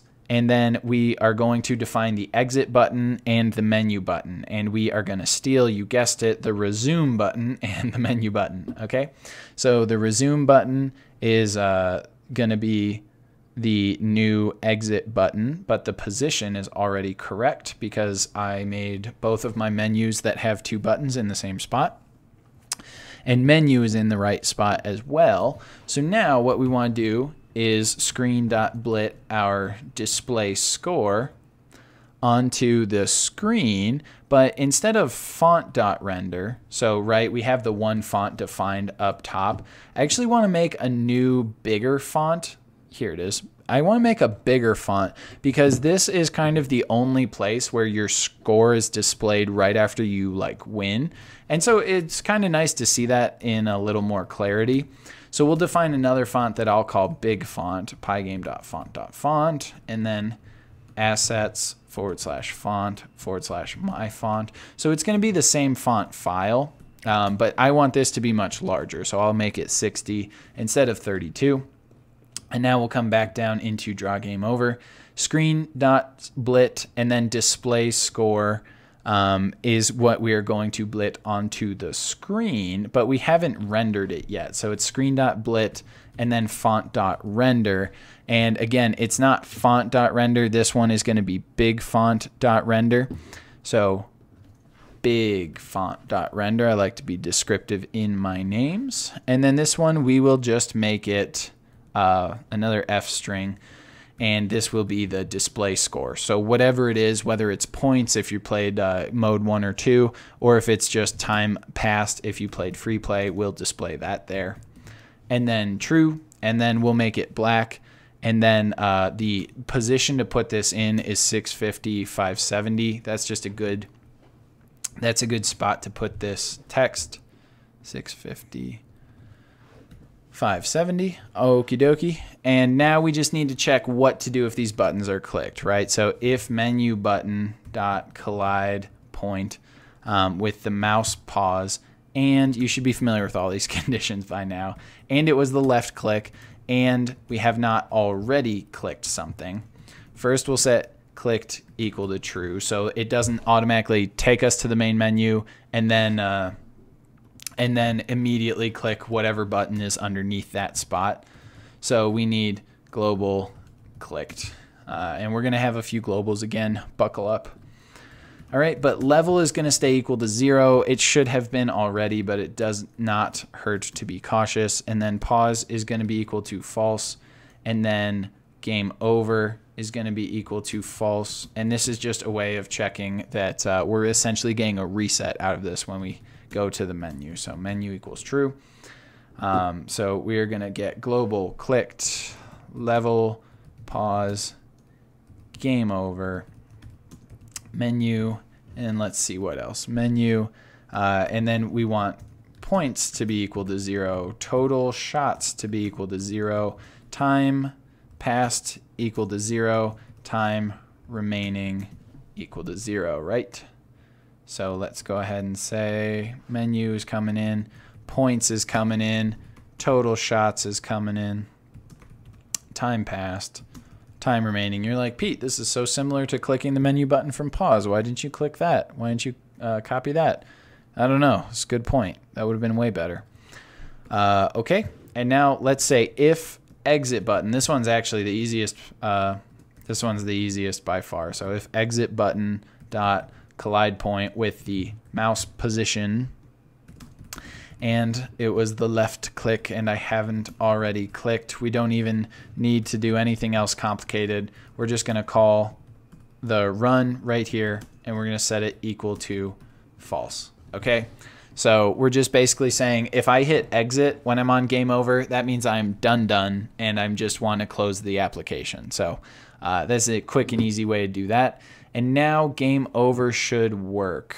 That's a big should, Pete, but I'm going to stake my reputation on it. My reputation is not worth anything anyways.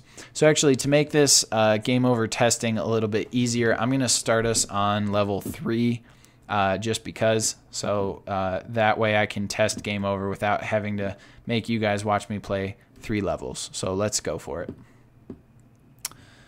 Oh, right. It gets immediately overwritten.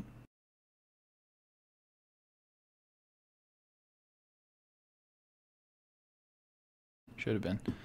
Okay, so we get the amount of time that elapsed, which for free play seems pretty good. Now if we go to main menu, you can actually see the free play best score now says 37, which is great. If I hit reset high scores, you'll see it goes to 0, which is also good. That's what we want. And if I played through the accuracy modes, let's see if I can just quickly burn through all my shots. So I'll probably, hopefully, crop some of me clicking out, but it's not taking that long. But you can see I've used up all my bullets. Okay, score is 200. Accuracy score took. Countdown. I'm not going to make you guys wait 30 seconds, but we've verified that the pause works, the free play works, the reset high scores works. So the next thing we want to do is we want to take a look at actually storing those values in an external text file so that when we close this out, but we come back and we play it the next day or we play it in a month or a year, our high scores will all be stored. And reading and writing from a text file is actually super simple. So let's go ahead and take a look at how to do that now. First thing you want to do is you want to make sure inside of your game structure you have a text file.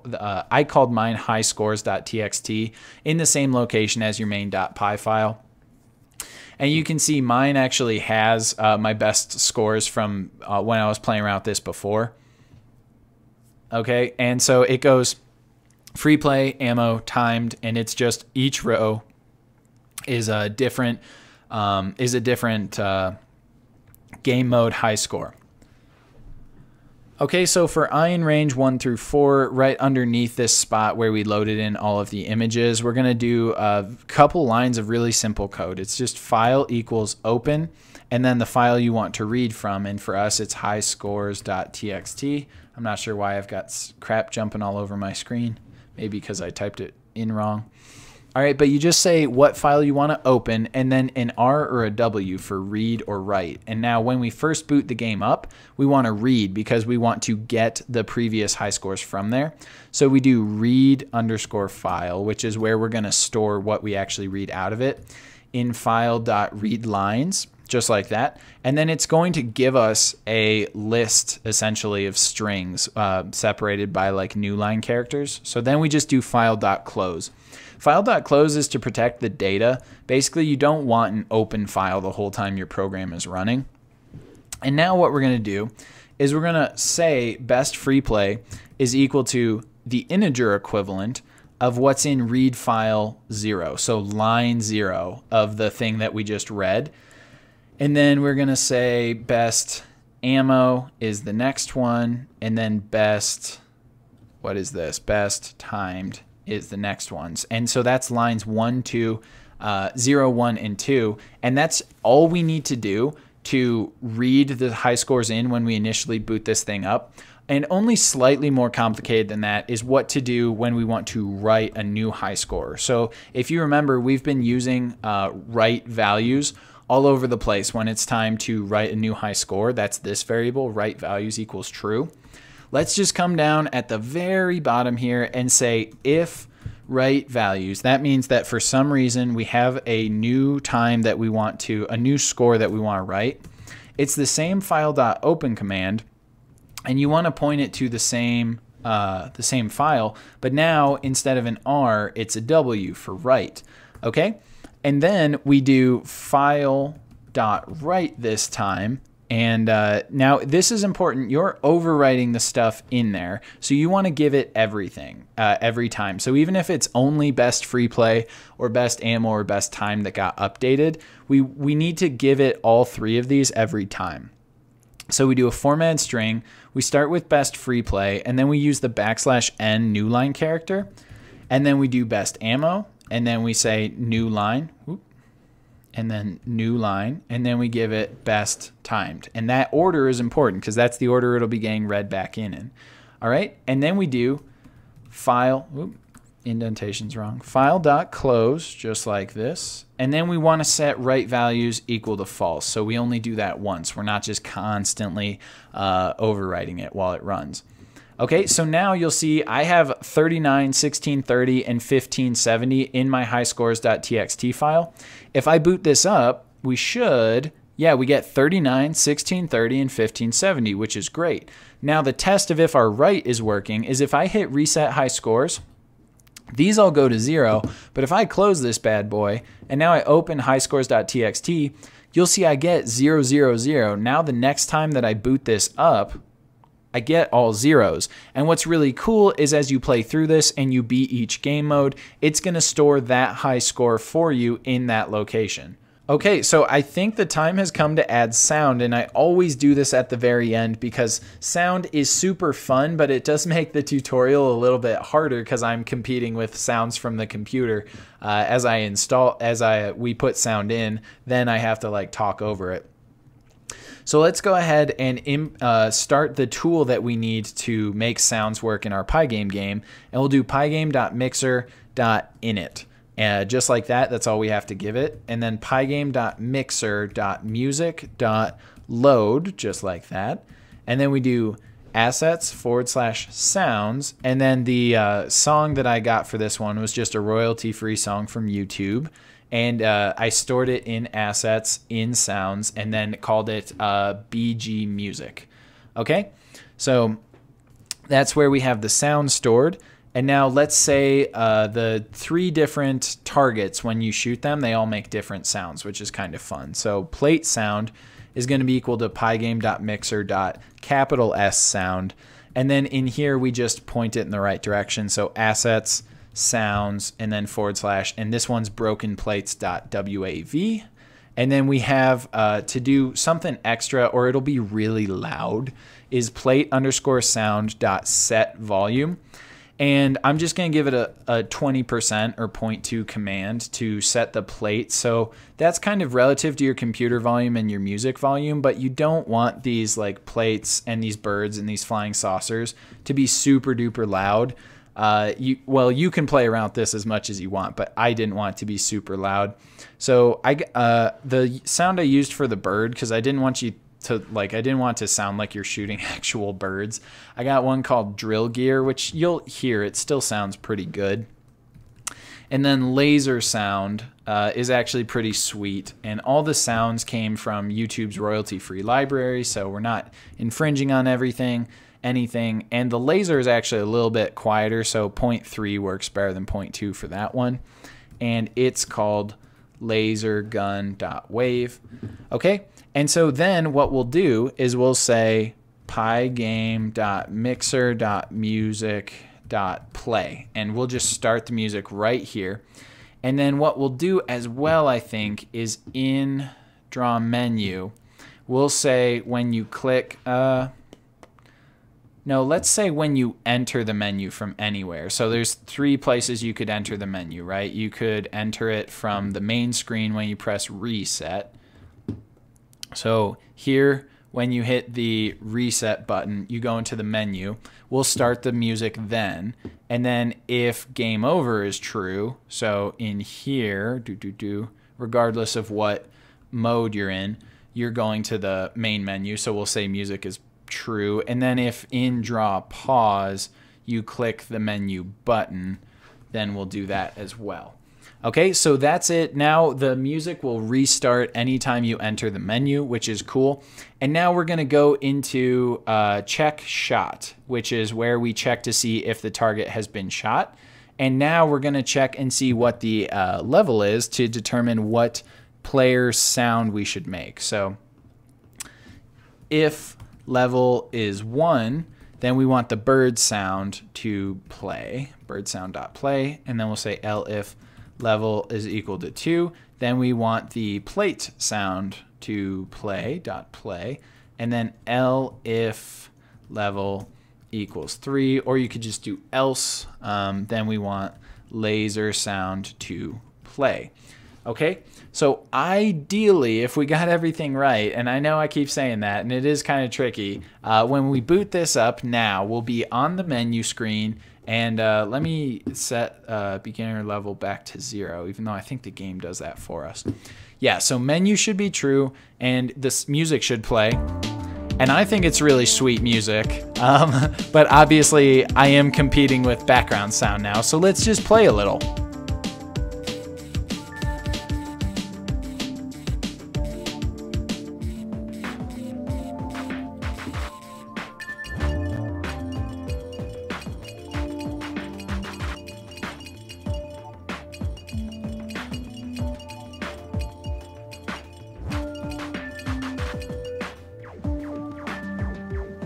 All right, so maybe those sound effects are a little bit too quiet compared with how loud the music is. So your options are you could either set the music volume down a little bit, or you could bring those sound effect sounds back up a little bit. All right. So only thing I'd say that you probably are going to want to do is point 2, and point 3 was a little bit quiet. So maybe play around with the balancing for a little bit, make them a little bit louder. But holy cow, guys, that was a huge project. We have 3 totally awesome levels. You could easily expand that and add levels to it if you wanted to. We have sound effects, we have music, we have scoring, we have menus that are interactive and you can pause the game and resume the game. We have all this different functionality. This is a really complete game, and you guys should be super stoked that we just finished the whole project. It was obviously a ton of code. I apologize for the sections we got a little bogged down in troubleshooting, but that's real programming. So if you have any questions or you want to make any modifications to the GitHub and create your own version, I'd be super stoked to see those. If you found this useful, if you found this fun, and you want to see tons more great content, consider checking out the channel, subscribe to the channel, leave a like on the video. It helps me a ton. I hope you guys really, really like the game. As always, let me know in the comments if there's any questions at all. As always, good luck with your code, and thanks for watching. Thanks. Bye.